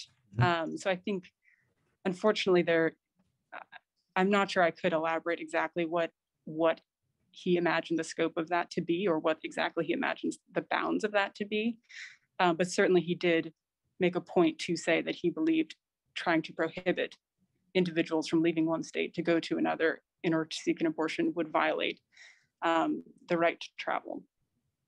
Right, because what we are seeing is that there are actually laws being passed by states to penalize individuals that help, I believe it was Texas, correct me if I'm wrong, trying to penalize individuals that are helping a patient seeking to travel to another state, and they're trying to put some type of a criminal statute. So that's why I'm asking the question, to see if that concurrence have any effect on these type of laws, or those type of laws are still basically in effect in those states. Well, so the concurrence does not have direct effect on those laws. It certainly signals Justice Kavanaugh's opinion more generally. And as you know, it was a 5-justice majority, which included Justice Kavanaugh. So it indicates that at least one justice in the 5-justice majority has qualms about those sorts of laws. So it doesn't operate directly on those laws, but it does perhaps give some insight into what the majority would think. Right, exactly. And again, the actual case itself was a 6-3, but the Chief Justice Roberts basically made clear that he did not want to overturn Roe v. Wade. He just wants to agree with the Mississippi 15 weeks, right, for as being permissible. Now, looking at the Mississippi, it looks like they also have the trigger ban as well. So is that 15-week basically moot now that trigger ban's in? That's, forget 15-week. Now they basically are going to go with just an outright ban at this point in Mississippi. Yes, Mississippi does have another statute in effect, a trigger ban, that does not have a 15-week window. I don't have the most up-to-date information about the status of that one. As you know, some of these are being litigated actively. But yes, you're correct that Mississippi does now have a trigger ban in addition to the 15-week statute that was at issue in Dobbs. Right, so that's certainly very disconcerting. Now, on a more practical matter regarding the medication of the abortion pill, the report also states that at least one humanitarian organization is currently doing using the mail to send abortion pills to states that have largely banned abortion. Can you update us if you know what that's going on, and whether or not our county has a role to play in this effort? My understanding is that there is an international organization that is mailing abortion pills into states that currently have limits on abortion. In terms of the role of the county, given the sort of sensitive nature of the question, perhaps this is a topic that we could cover in the off-agenda memo, which was previously requested. Yes, please. Yeah, that would be very helpful. Thank you very much. And that's all I have today. Thank you. Thank you, Supervisor Lee. And Ms. Neal, I just want to reconfirm that the County Counsel's office is in fact monitoring the legal landscape across the country for venues in which our engagement or intervention might be helpful. Is that in fact still the case? Yes, that is absolutely still the case. We are actively monitoring cases, and due to the forum, obviously don't want to get into details, but yes, we are actively monitoring cases for opportunities to get involved in a way consistent with the board's direction. All right, I just want to also reconfirm, and I think Supervisor Lee said it well earlier, and I think you've gotten a very clear understanding that this is an area that's a high priority for the full board. I won't belabor that point further, but I think, we are once again confronted with a situation in which what we do locally is very much part and parcel of a larger national discussion. And, there are times when that's not the case, but this is clearly a time when We can't just, you know, stick to our local perspective here. A national perspective is going to be required if we're going to really have an impact on the issue. All right, thank you. I don't have anything else. Ms. Neal, anything else you wanted to either ask or tell our board, you or Mr. Press, our committee? No, nothing from either of us. Thank you. All right. Then I will say thank you and ask for a motion from Supervisor Lee to receive the report. So moved. Motion by Lee, second by Simidian. Call the roll, please. Vice Chairperson Lee. Aye. And Chairperson Simidian. Aye. Thank you.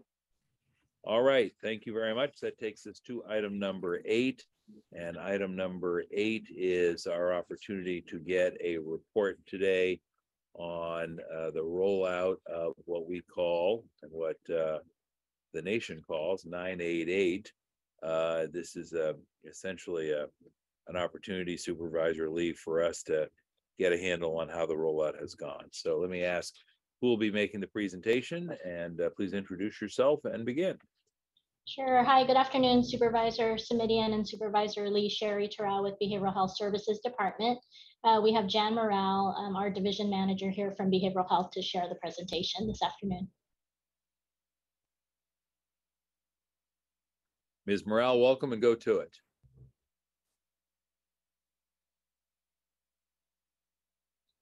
Jan, you're on mute, so just. There you go. Hopefully you can hear me now. Thank you. All right. Good afternoon, Supervisor Simidian and Supervisor Lee. Thank you for giving us an opportunity to share the latest update on 988.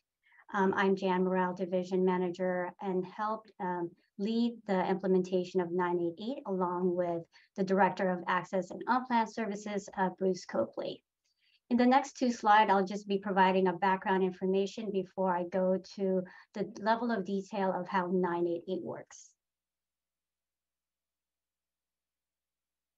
So I wanted to rewind back time to the fall of 2021, in which our team looked at different ways to improve access for our beneficiaries as well as our residents. And one of the easiest ways that we looked at was how about we consolidate our phone numbers. And if you had visited our BHSD website about a year ago, or even as early as last fall, you would have seen a variety of phone numbers. And we wanted to figure out a way to make it easy for individuals to access services, make appointments, or just seek out information. So by doing some research, we looked at 2 different pathways and looked at ways of bundling services into 2 distinct categories. One is around our crisis programming, and another one around non-crisis. So people seeking information about their benefits, about their information about how to seek services, we would have a non-crisis line. In addition, last fall, we were also in the process of working out details and implementing 988. And we wanted to make sure that we minimize the number of phone numbers that we have, and we wanted to leverage the use of the 988 number, which is a nationwide number that has been designated as the crisis and suicide prevention lifeline for all callers within the United States. So if you call in New York, Texas, California, you dial in 988, you'll be connected with one of our national suicide prevention lifelines. So with that, we also took into consideration the feedback that we had received from the public, our stakeholders, in the development of our newest mobile crisis program. So this is the Trusted Response Urgent Support Team, which will launch later this fall. And during this process, we heard from individuals that if they are in crisis, it would be a lot easier to remember a 3-digit number as opposed to a 10-digit number. This number should not be associated with 911. It should be easily branded. But in addition, in terms of the service aspect, be available 24/7, 365 days of the year, and provide a fast response time. So let's fast forward to where we're at now. So this is a graphic that we have been sharing widely with our community, our staff, and stakeholders about how to use 988. So in preparation for the go live nationwide of 988, we had done a soft launch sometime in mid-May, and to work at, issues that have come up or scenarios. But essentially last month we went live. So when you call 988, this service again is free. It's 24/7, it's confidential and available in over 200 languages. Our county's crisis and suicide prevention lifeline team, who have comprised of trained compassionate counselors, will pick up the phone. And so you can see here on the right-hand side, they'll be able to provide that phone response, that call support, address the caller's needs, find out more about why the caller is calling, and perhaps be able to de-escalate the situation and link them up to resources. But as many of us know, that perhaps the phone response may not be the best avenue to provide assistance to the caller, and perhaps an on-site response is needed. So one of the things I do want to highlight that I think we should acknowledge that with our county, we have a lot of more resources compared to other counties. And in fact, that we have the ability to dispatch and provide on-site support. So if on-site is support, you can see that we have a variety of mobile crisis program that would be deployed as needed to the caller.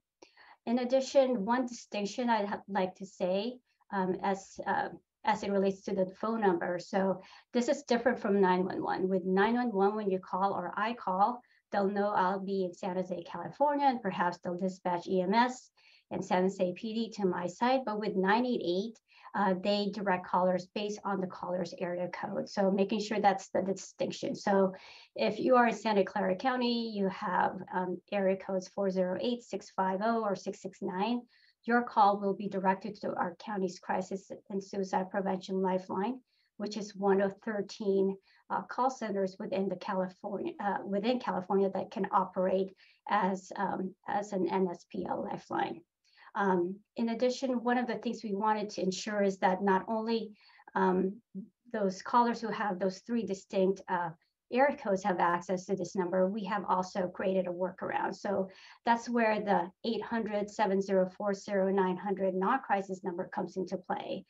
We have established within the phone tree as having option 1 as the 988 linkage. So anyone who perhaps could be a transplant from other cities within the state of California or New York, they come here, live in our county, are residents of our county, but kept their old area code, their old phone number with the non-county area code, they can access county services by calling that 800 number. So that will take me to this non-crisis number, the 800-704-0900. As many of Supervisor Smitty and Supervisor Lee, you may have come across in past years how we've been working towards consolidation and integration of our mental health and gateway call centers. So as of July, it has been fully integrated. We have our county specialty services team, and the team is comprised of a variety of staff members that you can see on your left-hand side. But you can see that the team will answer the non-crisis call, and you can see the options there. So number 1, again, making sure that individuals can get readily connected to 988. Option 2 is referrals to our mental health and substance use services. Referral 3, option number 3 is to AOT. And number 4 is access to our newest program, the Patient Navigator program that also launched last month. And then lastly, making sure that we have an access point for individuals who may have an issue or concern that they need to bring to our attention to be able to resolve. Ms. Morrell, excuse the interruption. If we could go back 2 slides, please. Sure. And among our many acronyms, I'm thinking of PERT. And I'm wondering, has it been transformed into something else with a different acronym? And if not, where does it show up? Yes, so PERT is the only mobile crisis program that is accessible through the 911 system. And tell us a little bit more about that and why that is the case, if you can, please. Yes, and we do have our division director, Sandra Hernandez, who oversees the PERT program that can specifically address that question. But I do want to highlight Supervisor Smitty that obviously you highlighted that there's a variety of acronyms on the left-hand side. When people call, they don't necessarily need to know MCRT, IHOT, or MRSS or TRUST. The individual who's taking in the call, one of our call support team, will be able to determine which team to deploy. So that's the one thing that we wanted to keep in mind, that people just need to call 988 and then we take care of the rest, whether it's a de-escalation or an in-person response. But I'm going to turn it over to Sandra Hernandez, and she can address your question specific to PERT. Thank you, Jan. So Supervisor Smidian, 911 for PERT is not on this because it's our highest acuity crisis response. And so with the 988, it's really looking at de-escalation triage as much as possible. And so with the 911 call, we would want to make sure that we're responding in a very timely fashion, because it could be an event that's occurred that is in progress, or their time is very sensitive. And so we want to make sure or ensure that there is a response that's quick and addressed quickly as well. Thank you, Mr. Hernandez. Just refresh my memory, if you would. PERT stands for Psychiatric Emergency Response Team. And the team that is sent includes folks from? Sure. Yeah, so it's a joint response model that includes a licensed clinician and an officer or deputy paired up in an unmarked, dressed down, plainclothes look oftentimes. And the locations are currently with our Santa Clara County Sheriff's Department out of their Cupertino West Valley substation. We have two teams there. We have a team in Palo Alto. We have one team in Morgan Hill, and we have two teams in San Jose. Thus far, we have one of those positions filled, and we're working on recruiting for that second San Jose PD PERT position so that we can have 7-day-a-week coverage, knowing San Jose is a large city. And I understand, of course, and thank you for clarifying the distinction between 911 and 988 and the nature of the response and the law enforcement role. Is law enforcement part of any of these in-person response programs that we're looking at here on the screen, for which 988 is the appropriate number? Yes, actually MCRT, which is a co-response model, will respond with law enforcement, meaning they will meet them in the field at wherever the location is of the crisis that they've been called to. The IHOT team on occasion may have law enforcement accompany them if there's information or knowledge of a situation that may require them to be present for safety concerns. Our MRSS, Mobile Response and Stabilization Program, is our youth program that provides mobile crisis response for them. They on occasion will have them, but usually they do not respond, oftentimes with law enforcement. And then TRUST, as Jan's noted, is a community response. It is non-law enforcement related. Thank you. And the reason I have taken you off this track a little bit and am drilling down so deep is I want to be clear. The distinction between 988 and 911 is not as simple as law enforcement or not law enforcement, because you have law enforcement that are sometimes involved in both responses. It's more a question, Ms. Hernandez, if I understood you correctly, of acuity and urgency. Is that a fair summary? Yes, I would say so. All right. Thank you very much, Ms. Hernandez, and thank you, Ms. Morale, for letting me take you off track. Why don't I let you finish up, and then I'll go to Supervisor Lee, who's been very patient. Thank you. Sure, thank you for your question. So I'm gonna go skip here. Just wanted to highlight that we've been working to make sure that we're publicizing these two numbers. Here's a snapshot of our homepage where we have cleaned it up and have just included those two numbers. In addition, we also want to share that both teams have the ability to conduct a warm handoff with each other. So if I call CSPL or 988 and I was really wanting more information about, let's say, AOT, they'll conduct a warm handoff to the integrated call center. Also with our crisis suicide prevention lifeline team who are answering the 988, If they need to provide or dispatch one of our field teams, they will do that warm handoff. So minimizing the caller having to retell their story and why they're calling in the first place. The next two slides are data that we also have been tracking. So we've been looking at the calls we have received per week. And so you can see how it has been looking prior to the go live of July 16th with data from the end of May through early August. We haven't quite seen an uptick that we had been expecting, but there is a little surge there on the week of August 1st. So we're going to keep tracking trends to make sure that we are staffed up properly. In addition, we also look and very interested in the peak times or when on average callers are calling. So you can see from the left to the right, from midnight to 11:30, the trends of the calls, and then you can see the peaks and the valleys there. And you can see that early, like around 10:30 a.m. to early afternoon or mid-afternoon, there's some peaks. And then we're gonna continue to track this as we roll out 988. Lastly, I also wanna highlight how our department will be conducting a countywide campaign on 988, which will start next month with September is Suicide Prevention Month. We will start with English and Spanish. And then in early January, we're gonna go transition to cover the additional threshold language of our county with Vietnamese, Chinese, Tagalog, and Farsi. In addition, we are gonna focus on the Korean and Tongan communities as our suicide prevention team has identified these two distinct communities as high risk for suicide.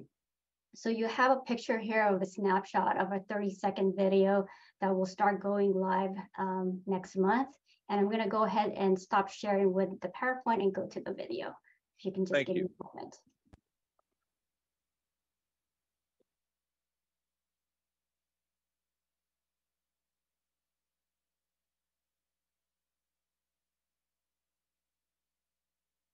If you or someone you know is experiencing a mental health or substance use crisis, having thoughts of suicide, or just needs to talk, call 988. 988 provides 24/7 direct connection to free, confidential, and compassionate support in your phone's local area code. When you call 988 in Santa Clara County, you'll talk with trained crisis counselors who will support you and connect you to local resources if needed. You are not alone in crisis. There is hope. So we're going to take a pause here, and I have my colleagues, Sandra Hernandez, who you met, as well as Londa Nguyen, our crisis suicide prevention manager, and we can take any questions you may have.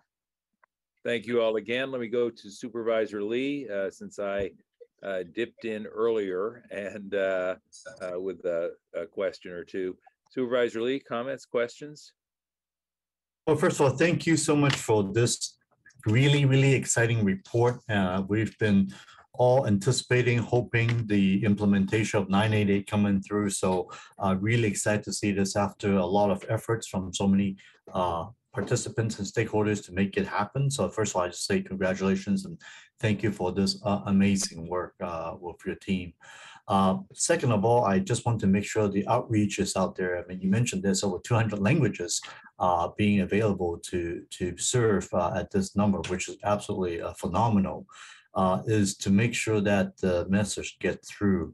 One of the things I noticed is that the use of in-language ethnic media to get the word out is absolutely important, whether it's through ethnic radio, ethnic newspaper, and of course ethnic TV as well in language. I think is very important. So I just want to make sure that the resources are being provided to these groups, because number one is actually the cost of ethnic outreach is actually fairly low cost compared to trying to do it in a network or main English channel.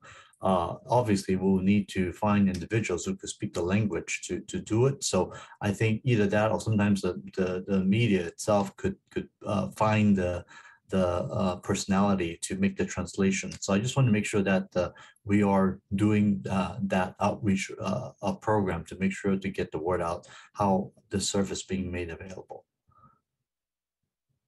Yes, we definitely will do that supervisorly as we conduct our campaign, whether we're going to specifically focus on Spanish speaking or Vietnamese speaking or Chinese speaking.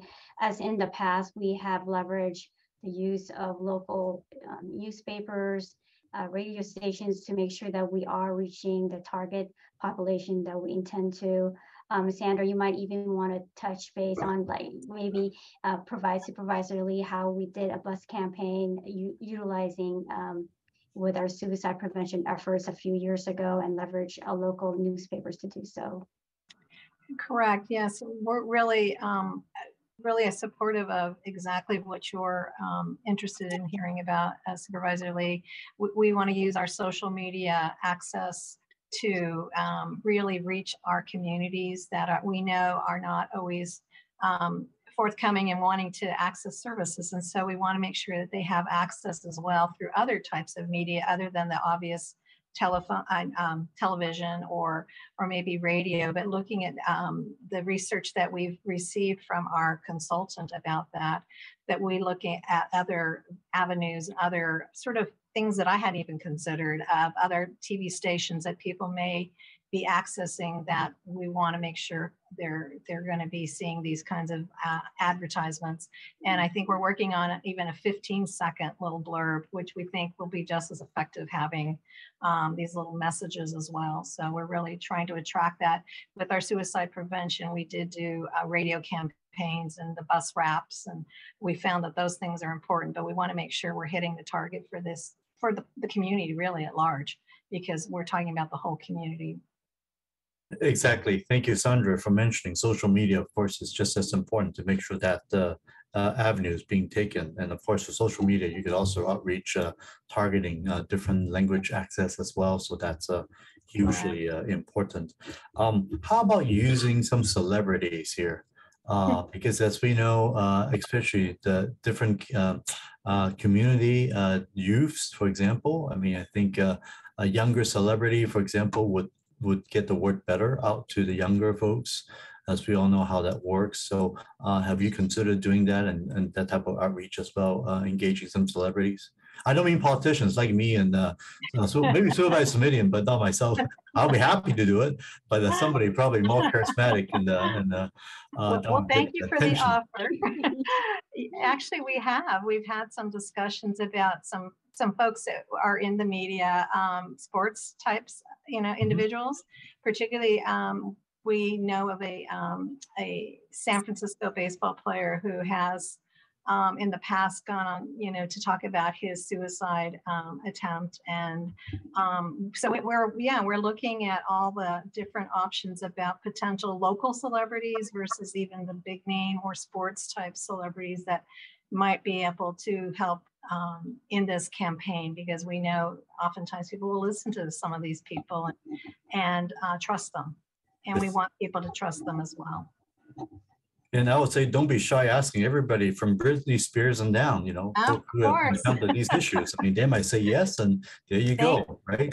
Thank you. Appreciate the support. Absolutely. All right. Again, thank you very much for the great report, and I really appreciate it. And keep up the good work. Thank you.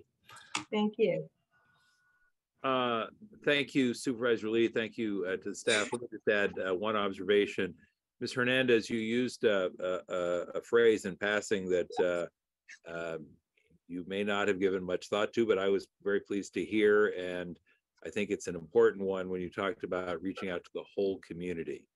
And the reason I say that is that, we are first and foremost, and appropriately so in my view, a social safety net organization here at the county.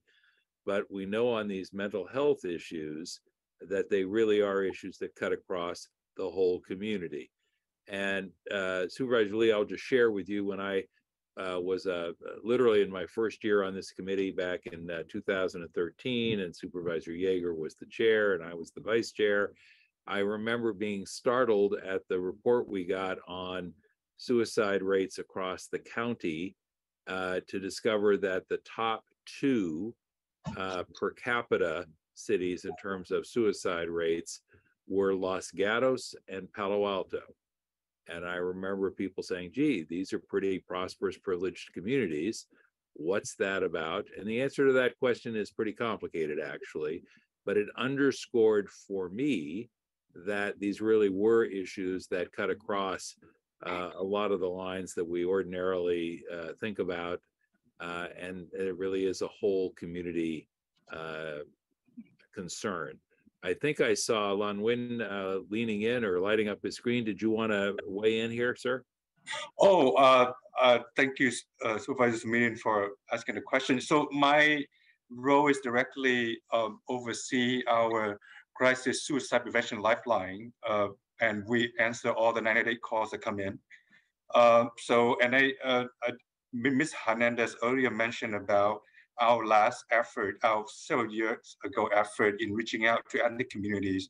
I remember specifically that we actually had print media or print advertising on the Vietnamese language newspapers, Chinese language newspaper, as well as Spanish speaking language newspapers. And we also provide several radio interview with those ethnic radio stations as well.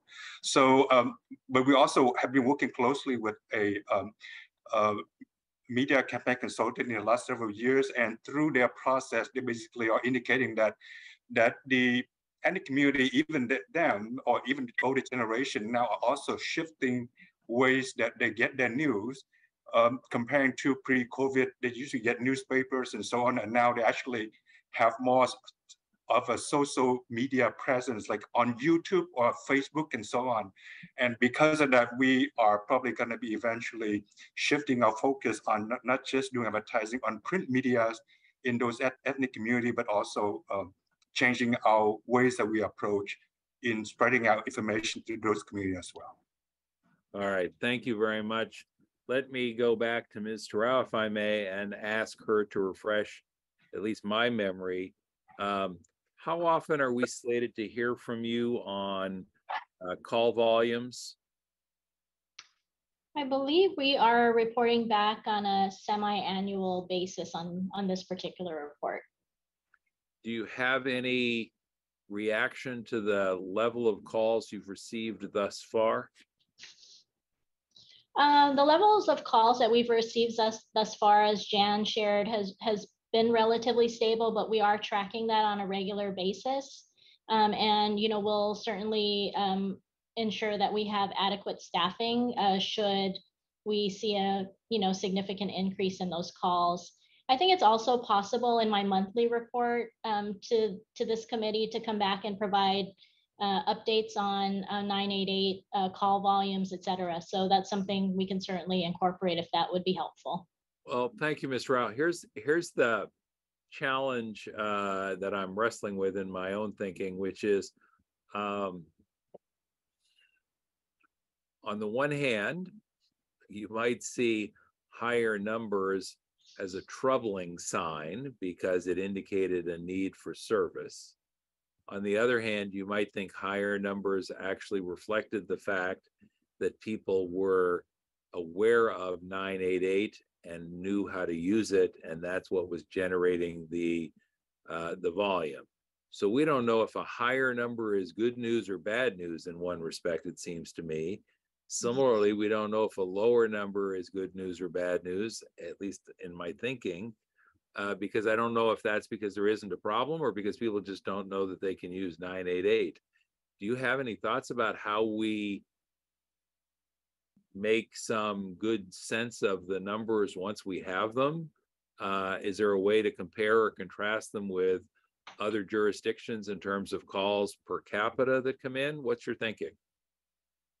Yeah, I think that's a great question. I think part of what we're trying to do is look at clearly call volumes. I think what Jan shared related to peak times also helps us better understand, better understand what the needs are and why they may be coming in at certain times. I think we can certainly explore, utilization in other jurisdictions. Part of it is, we will launch the campaign next month.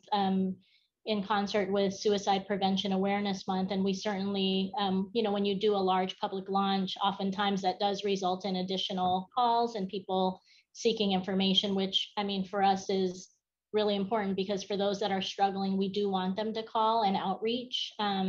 So I think, certainly there's just more to look at as time, as we move along in the process. So perhaps we can go back with our team, think a little bit more on your question, and come back with some recommendations. Yeah, I'm going to make that a sort of a formal request to go in a motion in a moment from Supervisor Lee to receive the report and direct staff to come back with comparables vis-a-vis other jurisdictions. And it's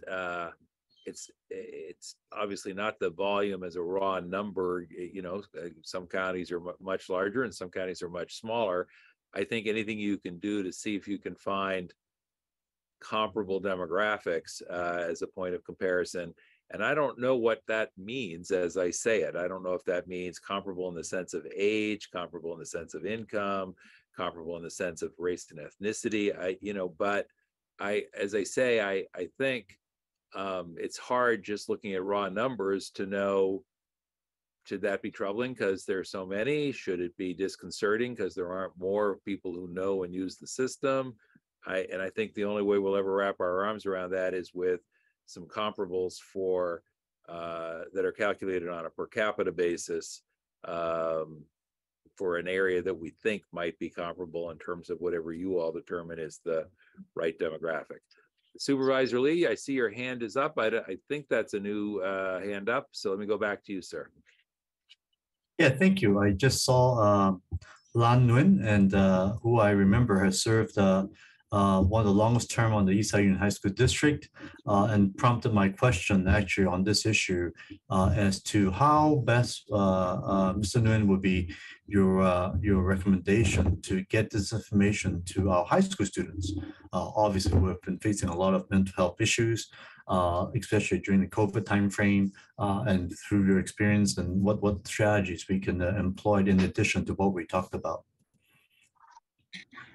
So with our school populations, I believe that most of the schools, we do have schooling services program provided at most school districts in the county. Some of the school districts have reached out, especially counselors, to request for informational presentation 90 days to the counselors and social workers on campus. Tomorrow, actually, I'm going to present to a group of counselors and social workers at Alamra school districts. And after that, I'm going to we'll figure out a way to be able to reach out to all 35 school districts in the county. We don't know if we're going to be able to present to each district individually, but definitely we'll figure out a way to inform the information about 90-day operations to the school district, especially those who work with the students directly, like social workers or school counselors. So we'll develop a plan for that. So yeah, but also you probably already know that in California, there was a law that passed about 4 years ago that requires school students from grade 4 up to high school to have it used to have the National Suicide Prevention Lifeline phone number listed on the back of their student ID. But when they change now, I don't know if there'll be a law indicating that they have to list 90-day on the student ID card. But even when 90-day become effective now, if they call the National Suicide Lifeline number they listed before, it still goes to us. So. Yeah, Supervisor Lee, I just wanted to add to Lan's comments. Thank you, Lan, that we are sharing our 988 marketing materials with all of our service providers, our children's system of care. Certainly, we're coordinating with all of our schooling services partners and school districts. And we do have a presentation on 988 scheduled for September with all of our schooling services coordinators. So we're definitely ensuring that we're leveraging all of those opportunities to get the information out, particularly at the start of the school year when we know students and families are making adjustments, and we want to be sure that they can have a very successful launch to their school year. Wonderful. And Sherry, follow up on this is this presentation you just provided to us. Is this something that will be presented to, say, the SCOE, the County Board of Education and other school board, just to make sure that all the board members are aware of this addition service that's now in the community? Yes, we can certainly make that presentation available. That would be great. Thank you very much. Thank you. All right, thank you again, Supervisor Lee. Can I get a motion to receive the report? Absolutely. I'll go ahead and the motion to receive report and also the incorporating comments that you asked for in the direction. Thank you. Thank you for that. I will second. Let me check in with the clerk to see if we have anybody standing by to speak. Yes, we have 5 requests to speak right now. 5, my goodness. All right. Then consistent with the rules of the board as contained in the published agenda, we'll give each one of those folks 2 minutes or less, but up to 2 minutes if they would like it to speak to this issue. Go right ahead, please. The next speaker is Jeffrey Hare. I'm unmuting you. Please accept the unmute. You will have 2 minutes to speak. The timer will start when you begin speaking. Yes, thank you. This is the one I dialed in for. And thank you again. I'm very excited with this program.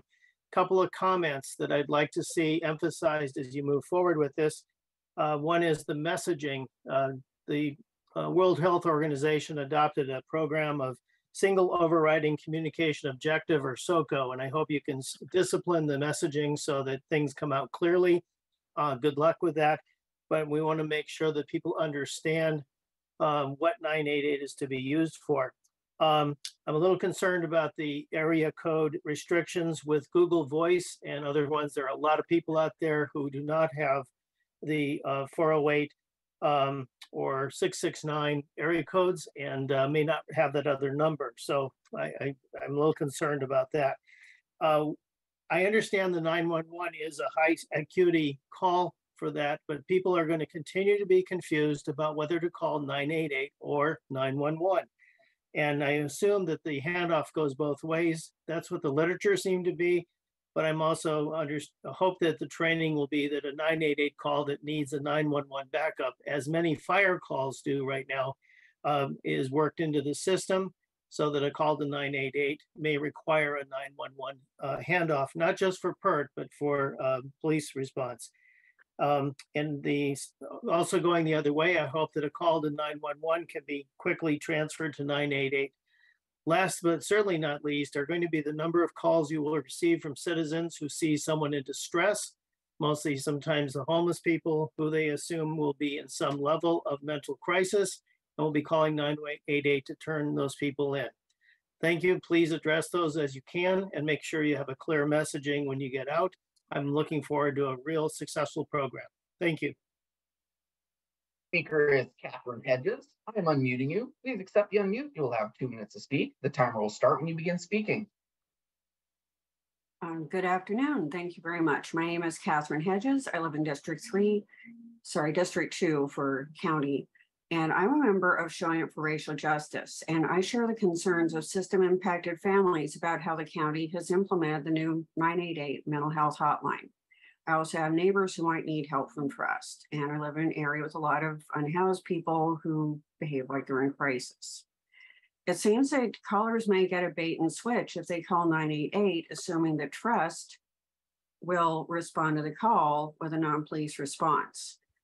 Nobody knows what criteria 988 uses to select calls for Trust versus 911, or how they're training their volunteer staff to dispatch Trust versus 911 law enforcement. And a lot of people don't know that PERT involves. It's just so complicated. There's so many moving pieces here. We do know, as the other caller mentioned, if someone calls from a non-local area code, it could even be like family members who are concerned about a loved one in Santa Clara County. They're not going to know their call won't go to 988 in Santa Clara County. It's going to go to an outside 988 from what I've heard, and they'll transfer the call to 911, who will send police to arrest the person.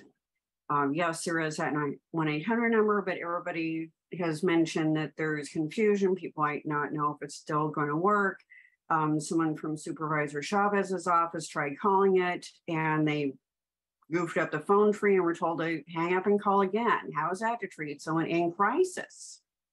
And because trust isn't available 24/7 after hours calls to go to law enforcement. And I agree that the system impacted families who don't see how 988 improves over 911 when good chance the police will still be sent out to their loved one. Thank you very much. Next speaker is Jen Meyer. I'm unmuting you. Please accept the unmute. You'll have 2 minutes to speak. The timer will start when you begin speaking. Hi, my name is Jen Meyer, and I am a member of Showing Up for Racial Justice at Sacred Heart, but I'm also on staff there. And I'm calling with a simple ask, which is to not put trust under 988 and to make it a standalone resource for non-law enforcement response to mental health crises. I know that this is an issue that has been raised by system impacted families, and I am standing in support of them, but I'm also thinking of an incident that happened recently at work, which is that someone came to the Welcome Center and basically asked to be taken immediately to an inpatient psychiatric facility, which we can't do. So folks called 911 hoping to get an ambulance to take this person, who was very calm, actually, like not agitated, not a threat, not dangerous in any way. And the dispatcher sent 2 police officers out instead of the paramedics. And then within 5 or 10 minutes, another 4 police officers came, one of which was extremely agitational to the man who had very politely requested inpatient psychiatric help. And it really took staff members to de-escalate what was at that point a 6-on-1 scenario with a man who was in no way dangerous, but just literally asked for help. And that was with a 911 call. But part of why we fought for trust, why people have fought for trust, is so that trusted responders would be the primary first responders, and that you could guarantee that that was the case. So I just want to underscore requests to not put trust under 988 so that people know that cops won't be responding when they call the number they think is trusted responders. Thanks so much. The next speaker is Sandra Asher. I'm unmuting you. Please accept the unmute. You'll have 2 minutes to speak. The timer will start when you begin speaking. Hi, good afternoon. My name is Sandra Asher. I am a board member at Community Solutions, one of the largest providers of county-based mental health in Santa Clara County, a member of Safety for All, Disability Justice Coalition, and Showing Up for Racial Justice at Sacred Heart. We had such hope in this 988 crisis line. I have a son with extreme mental illness and suicidality, and this was our hope for a non-police response, that we had individuals in our community who are really going to have a straight direct line to mental health crisis services. And in hearing the report today, I do have to say I'm really disappointed. I don't think it's apparent to people that when they call 988, they're gonna most likely get a police response. And that completely annihilates the intent of having 988. I was also disturbed to hear that the difference between 988 and 911 is the level of acuity of the caller. Someone who is suicidal is time sensitive, is highly acute. I can tell you that from my personal experience. And to be thinking, well, the 988 caller is in crisis, but it's not acute and doesn't need as timely a response, I think is disingenuous to the level of crisis that people go through. I think that there's also a concern from a disability standpoint. Are your dispatchers trained to identify people with intellectual and developmental disabilities who may not be as clear in their communication and may get misrouted through the system or be viewed as dangerous because of level of overwhelm and dysregulation that can occur for them when they are under stress and distress. So those are my comments. Thank you.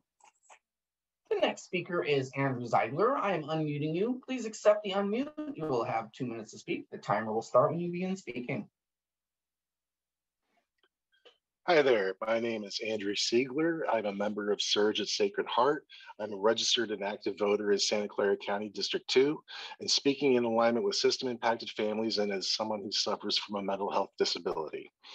The potential for law enforcement involvement goes against the entire model for trust. A direct quote from the flyer on the county site: "Trust is a community-driven mobile crisis response team that will use community residents, mental health workers, and emergency medical services providers to respond to the needs and crises in the community, ensuring that more individuals and families have access to mental health and crisis services without involving law enforcement."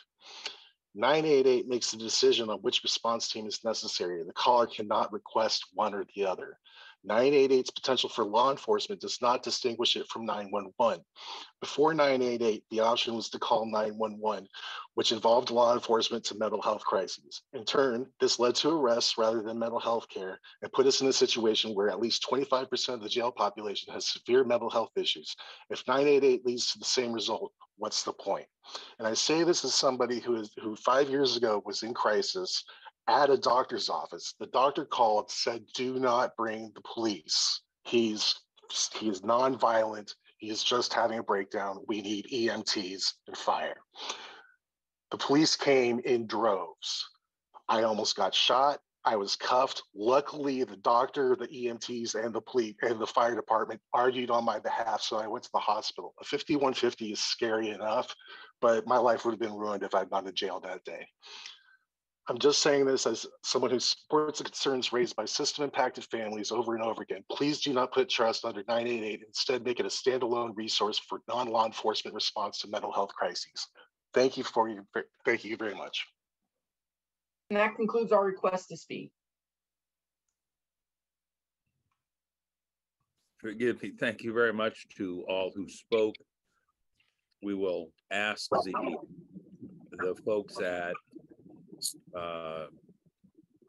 988 to be mindful of your comments and concerns and to evaluate the performance of the system with those concerns in mind.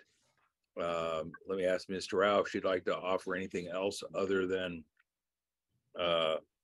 that in the way of a response. I think Supervisor Simitian, you captured it. I think we would certainly be looking at the responsiveness of the 988 phone answerers, and to your question earlier about being able to look at some of the data, I think possibly looking at the types of responses that are the result of calls to 988 could be helpful as we move forward. Thank you. I do see Supervisor Lee's hand still up. Let me see if he has a comment or question, or if that's a lingering request. Supervisor, we're good to go to a vote? No, I do want to ask the question to follow up regarding the concerns raised by the speakers on the use of the 988 services resulting in the response of public safety officers or police officers on scene.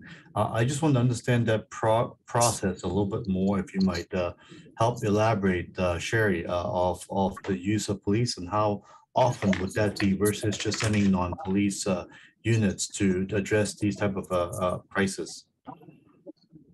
Sure, I think our approach will always be to look at the lowest level of response possible, given the crisis needs in the community. And we have heard from the public and the community during our public sessions related to trust and the need to have a community response in those situations. So that really is our focus and effort. And Lon can speak to the staff that are taking the calls, but certainly our efforts are always to attempt to de-escalate the crisis, and only when ultimately needed, provide an in-person response. And that response is always going to be one where if we can de-escalate with supportive staff rather than bringing in law enforcement, that's going to be certainly one of our important efforts. So I do want to say that Sherry is correct. I don't know how much of the knowledge that our community members know about the 988 operation. All of our counselors are trained to first assess the level of risk of the callers and determine based on that, we try to de-escalate the risk situation. We try to provide as much phone support as possible only when we determine that that a caller need to be seen by a a clinician in person, then we first inform the caller that we believe that the situation warrant for the caller to be seen in person by a trained licensed clinician. And then not only that, but we also inform the callers that if whichever mobile crisis team responds, will respond with a officer or not. So and only when we inform the caller that we think it's probably more appropriate for him or her to be seen in person by a clinician, and also explain the protocol and procedures, and only after the caller determined that he or she is willing to be seen by a clinician, either with or without an officer, then we would make that warm handoff transfer. We don't just decide to transfer a call to a team that will go out with a clinician if the caller, after being informed that about our protocol, to say, no, we don't want to be seen with a counselor and an officer, then we're not going to do that. And also depends on the level of risk. And right now with Trust, Trust is not in operation yet. They're going to be soon. But with the level of trust, with the Trust program, even before we refer the caller to the Trust clinician, we will also inform the caller about the protocol, who they expect to see. I know with Trust team, they go out with 3 people, a resource a person, a rehab counselor, and also a clinician. So we will explain the protocol to the caller as well, so they know what to expect. We don't just simply transfer the call over. But again, our primary goal is to de-escalate risk, to provide as much support as we can over the phone. We don't just transfer the call just because we want the caller to be seen by an officer. Right. So so by sending a police officer is not automatic, right? Is what you're saying, that it really is depending on the circumstance and the risk level as assessed by the individual taking a call in to determine whether it's necessary to have a uniformed police officer. Otherwise, it can be just the clinicians and trained professionals and no police officer. So it's not automatically that every call that goes out with a visit will have a police officer. Is that what you're saying? No, that is correct. But again, our first and foremost goal is to help the caller to de-escalate the risk situation that she or he is experiencing. Mm-hmm. Only if we determine that this person really needs to be seen in person by a clinician to provide more thorough assessment, then we would inform the callers that is what we would like to do. And only if the caller willing to accept that recommendation, then we would refer to any of the mobile crisis response program. And also it's probably helpful for the people to know is that after we conduct a warm handoff between our 998 counselor to one of the clinicians over mobile group response team, a clinician will further assess the caller over the phone, and only after a thorough assessment that they determine that yes, this person needs to be seen by someone in person, then that's what they would do. So it's not just make a transfer and then the officer will go out. It's not like that. Okay, so step one, we try to de-escalate situation without sending anybody out by talking down over the phone. And if that is insufficient, then you determine that somebody needs to go out, like the clinicians. And at that point, when you turn that call over, the other ones that get the warm turnover will then decide, like the MCRT team will then decide who to send out at that point. Well, with the MCRT team, just to clarify, Sure. MCRT will go with law enforcement for the majority of the part, and it's really more for scene safety for everybody, not just for them or just for the clinician. It's for everybody, because we want everybody to feel safe and secure when we show up. It's the clinicians who are doing the assessment. It's not the officer. we ask the officer sometimes just to stand by, and they're oftentimes at a distance from the clinician when they're doing their assessment. Right. And it's as the clinician who's making the determination about what the outcome might be. And again, like Lon was mentioning, we really want to de-escalate and divert. So if we can prevent somebody from needing to go to the hospital or to jail, that's always one of our big goals. We want to provide resource information and safety planning so that people don't have to go to these higher levels of care. So that's generally how it works. And in terms of response times, I heard one of the callers mention the MCRT team, though they're not with an officer. And I just want to clarify, the PERT team doesn't generally respond with lights and sirens. You know, so they're having to get there like everybody else in a sense. The thing is they're quicker because they're getting the call on a radio and they can mobilize very quickly. With MCRT, I would say the response times seem to average between 17 and 23 minutes, which is fairly good considering the size of our county and how spread out we are, because the MCRT team does cover the entire county from north, south, east, and west. So we do try to get to those scenarios, you know, those situations as quick as possible. But I would say the average is running between 17 to 23 minutes. So. Okay.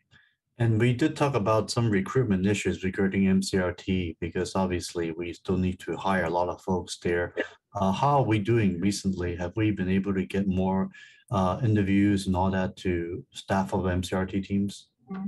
So we're always interviewing pretty much weekly basis. So that hasn't stopped. We have an intern that started with us probably 2 weeks ago, and we have another intern that started this coming week. I think they're coming from San Jose State. And we're hopeful that sometimes with our interns, when we invest in them and help them to, you know, kind of mutually move their education along and get the good experience that we can offer them, that they will apply and decide to maybe stay with us. And we've already now had a clinician that we've trained and gone through the process, and, you know, a lot less work in getting them onboarded. So that's one avenue we're pursuing. But we're still continuing to pursue other avenues so that we can continue to attract people who are interested in this kind of unique type of work. Okay. And then my last question regarding the law enforcement that accompany these teams going out. Every single one of them would have obtained additional training regarding dealing with these type of crises, such as de-escalation, before they ever get assigned to these positions, right? That is absolutely correct. With the PERT team, they have pretty much a 2 to 3 month onboarding of extensive training before they go into a car and out into the community. So there is a lot of training that goes on, and it's a mutual of behavioral health type training as well as law enforcement type training, so that they can both interact and you know, mutually support one another out in the community. With our MCRT team, we work pretty much with all the different jurisdictions, and majority of them are all CIT trained. And we're fortunate that in San Jose and a couple other communities such as Santa Clara and Mountain View, there's some unique teams that have kind of gone above and beyond, and they have specialized units or specialized teams. And so in San Jose, we have a team called the MCAT team, Mobile Crisis Assessment Team. And they are also uniquely, these teams are special trained. And so they also work very closely with our clinicians. And so they respond to a lot of calls together, and they have that similar type of training of CIT, crisis de-escalation, trauma-informed training. And we have that training as well with some of our sheriff deputies? Correct. Correct. We do that with our PERT sheriff's deputies. We absolutely do that. The training with them as well, 2 to 3 months. And then the deputies that are not part of the PERT team, just like everybody else, we do offer, and they do take the CIT training as well. Great. Through the sheriff's department. And Chair Summidian, might indulge me, there's an incident I want to delve into. Supervisor, we're running a little tight on time. Yes. The last exchange has taken about 20 minutes. So if we could wrap it up, because we still have item number 9. Forgive me, but I'm worried we're going to lose other folks. So go right ahead. Yeah, so very recently we have an incident where the sheriff deputies were dispatched to an event where one of the individuals was suffering with some serious mental issues and actually was holding a gun. The good ending of the story was the individual was able to be subdued and no fires were shot by a sheriff deputy. I just want to know if you're aware of that incident and whether those individuals that went through those training that was able to help de-escalate the situations. I'm familiar with the story, but I don't know the specifics about the individuals that were involved in that particular incident or event. Okay. But I am familiar with the story. Okay, thank you. If there's something that could come back to us on the off-agenda report, that would be helpful, because certainly it was a good story, and I would certainly want to make sure that these are the things that needs to be told so that there are actually good things happening with the de-escalation techniques that's being used. And that's all I have, Chair Submitted. Thank you for indulging me. No, thank you for teasing out these issues. They're important. Thank you again to the speakers. And if I can get a motion to receive the report with the direction. Yeah, so moved. All right, and I'll second that again, and we'll ask the clerk to call the roll. Vice Chairperson Lee. Aye. And Chairperson Simidian. Aye. All right. Thank you very much. And that leaves us with the last remaining item, which is item number 9. And we'll begin with the clerk by asking if we have anybody who wants to speak to us on any of these items under item number 9. There are no requests to speak. All right, then we will conclude public comment and go directly to the report. The first item is oral report from the director, Mr. Santiago. Good afternoon, Mr. Chair and Vice Chairperson. Not unless you have any questions, in the interest of time, I know there's interest in terms of hearing the VMC operations report. We can go straight into that. Let me just ask, Medi-Cal expansion, if I'm looking at the data correctly here, I think we've got 12,000 county residents who are eligible for the expansion. We've enrolled 5,700. And are we still on that? Do we see that as a productive line of pursuit? Absolutely. In fact, that's one of the very sound policies that you as a board have led for all of us in expanding not only coverage for the uninsured, but also helping us to establish the relationship with patients so that, in fact, when they immediately qualify, as the state expands Medi-Cal or other federal opportunities for coverage, continuous coverage, they can seamlessly move into it. So in this particular instance, as you know, we got a surge very quickly of almost 6,000 people.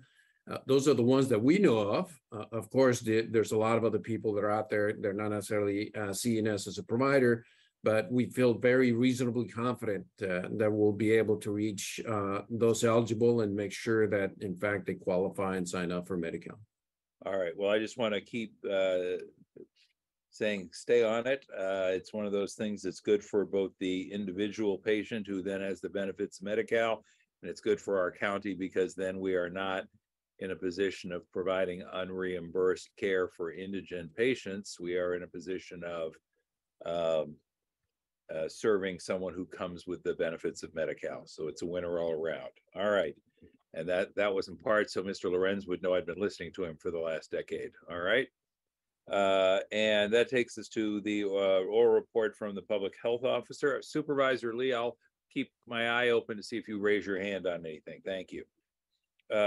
Public health we've heard from already, so that does take us to the Chief Executive Officer for the Valley Medical Center. Mr. Lorenz, that's you. Great. Thank you, Chair Simidian, Supervisor Lee. As noted in the operations report, there are 4 items that will be going to the full board next Thursday, August 30th. One is the Medicines program, and as you well know, we're looking to expand that program in the area of diabetes to include both oral and injectable medications. At present, we've transferred over from the prior year program to the current year 140 individuals.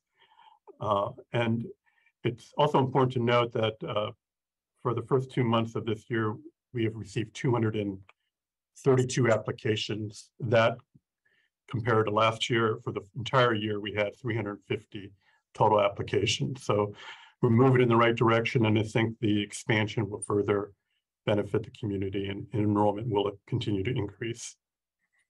The other item, of course, is the delivery system brand and brand architect. There are 4 items that should be noted within that one.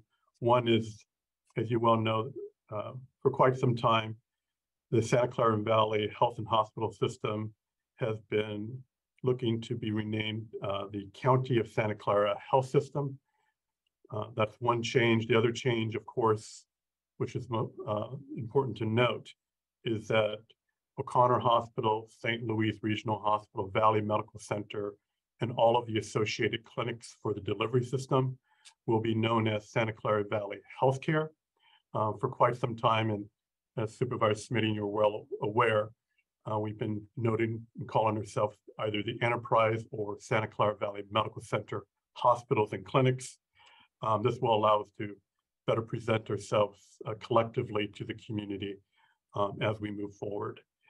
The other item, actually 2 items that are important to note. One is a report back to the board around workplace safety.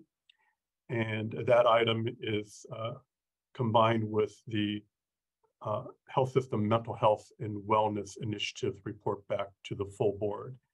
I understand, Supervisor, that there may be an interest to hear a little bit more about the wellness component of this report. I do have staff available with me, so we can do a brief presentation, or we can. I think given the time, candidly, Mr. Lorenz, I'm worried we'd give it short shrift. Right. So what I say is, why don't we save that for the full board, in spite of the fact that, yes, thank you, it's a particular interest of mine as the person who brought the referral, but I don't want to do it a disservice by doing it on the quick.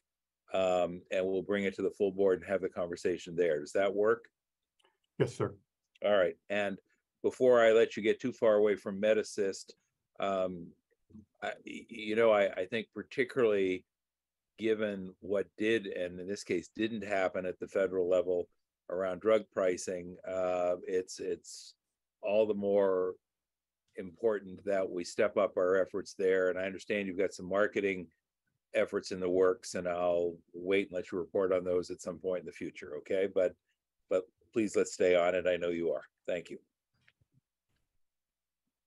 All right. And that would take us then. Chair, may I make a comment on this report? Absolutely. Go right ahead. Thank you. Paul, I just want to mention that yesterday I was able to get a tour with some of the representatives, RNPA, of our VMC building and visit about 5 sites and spoke with multiple nurses in these locations. We certainly have heard many recurring concerns, safety being one of them, regarding various places, including emergency room, and I sent a separate note about that earlier.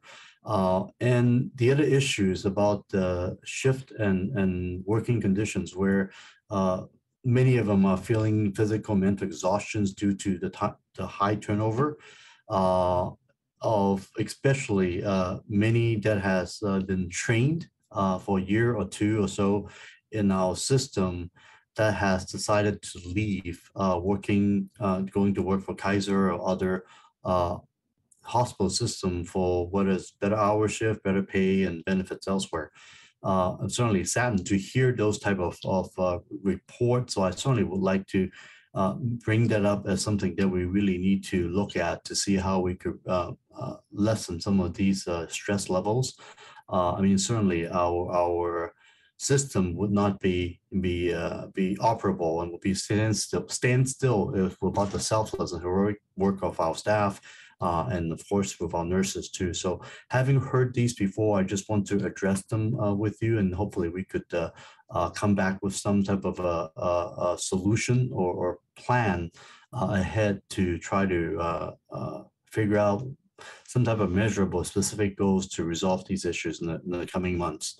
And I just want to mention that specifically. And I honestly believe one of the nurses spoke, we just started crying, talking about the stress that they're going through. And it's quite serious, especially the lack of some of the senior nurses. And I guess some of them is partly due to the COVID mandate that we have regarding those who cannot come back to work. So I just want to share some of these things I hear on the ground in person. And I think it's important that we need to fix this before it gets any worse. Thank you. Thank you, Supervisor. Thank you, Supervisor Lee. And that takes us then to item D, which is any additional report from behavioral health. Good afternoon, Chair Simidian and Supervisor Lee. The only other update I would provide very briefly, I'll yield the rest of my time given our length of our former presentation, just that we are excited to have launched the Behavioral Health Navigator program last month.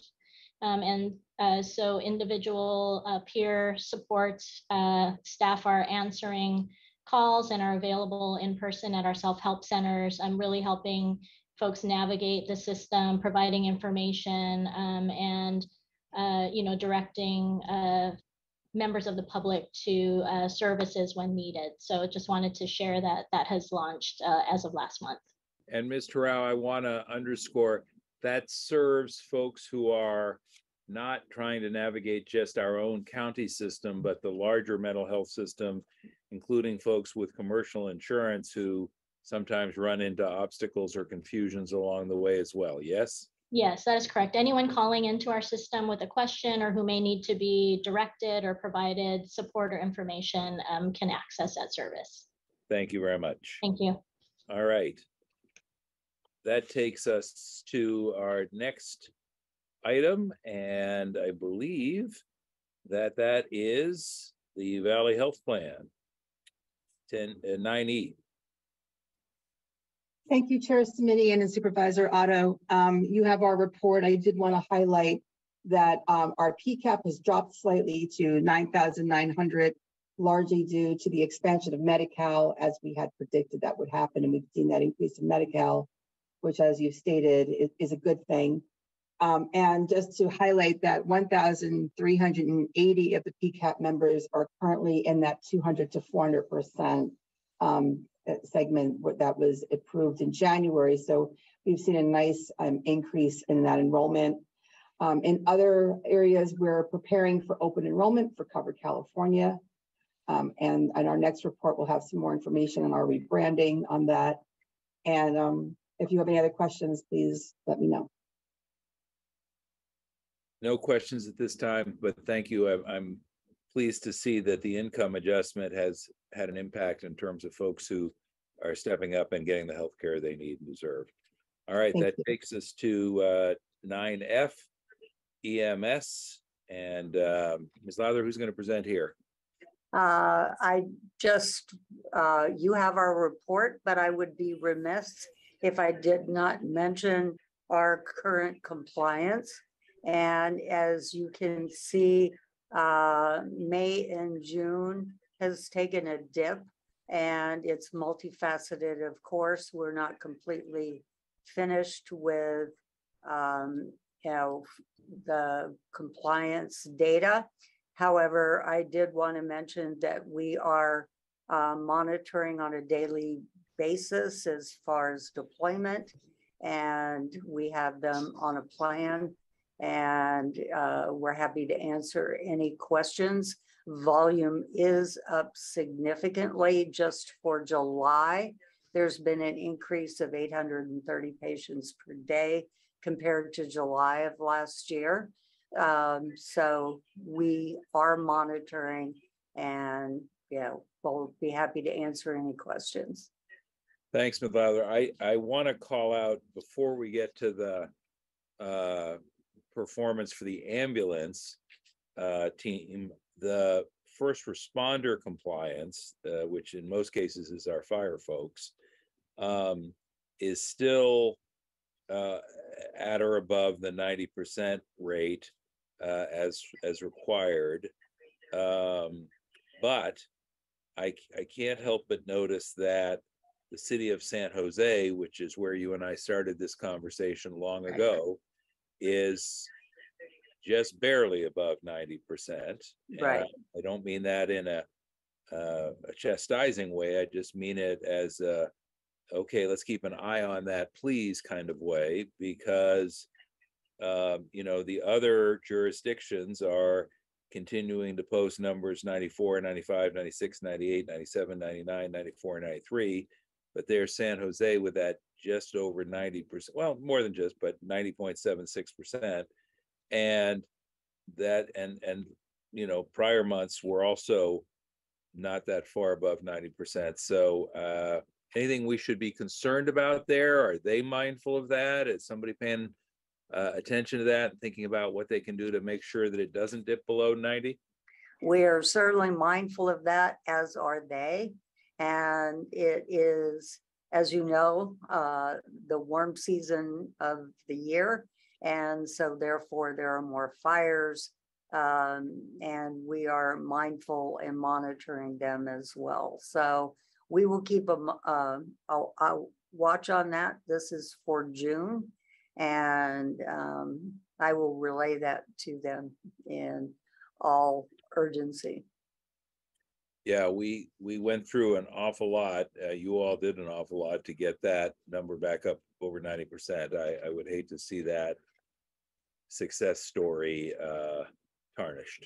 And then you raised the issue I would have raised with you, and I know you knew that,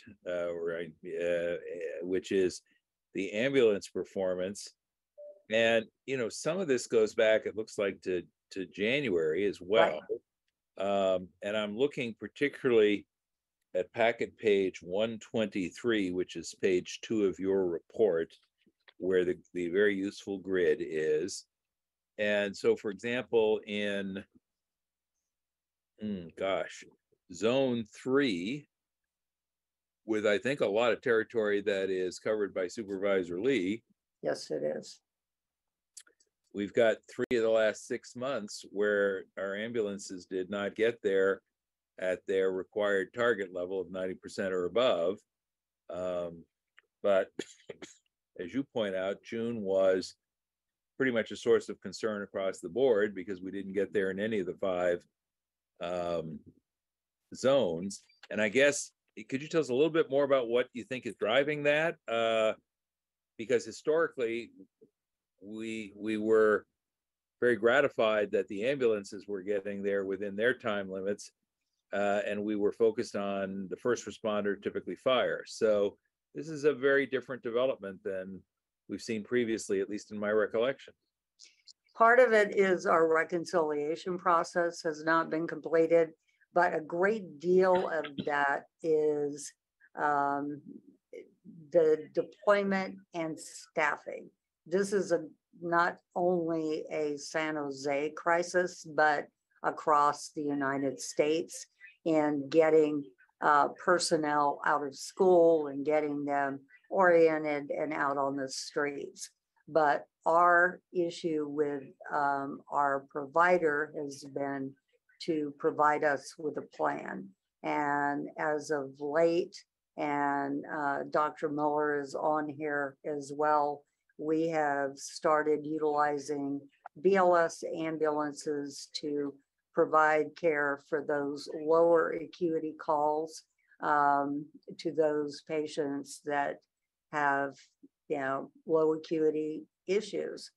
And they have not had the staff available for deployment. And so that's why we are now requiring them to give us an update on a daily basis in writing as to what their deployment is. They've had major leadership changes that began in January of 2022, which included not only their director, but also their operations manager. And so, as you can see, it has impacted their performance in deployment. So, but the main focus is just getting the personnel out on the street and getting the personnel that can graduate from accredited schools. So But that's not just San Jose or even California. So. All right. Thank you for that. We'll look forward to spending a little time on this again at the next meeting, please. Okay.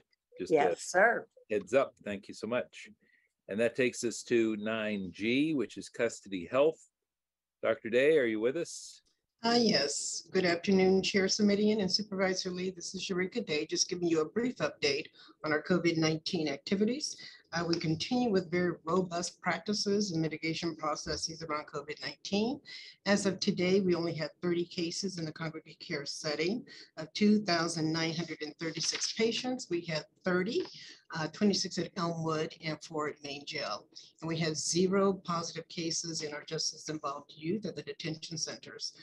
Recently, we've been working quite a bit towards the MPOCs, looking at processes, protocols, and recommendations from our public health colleagues.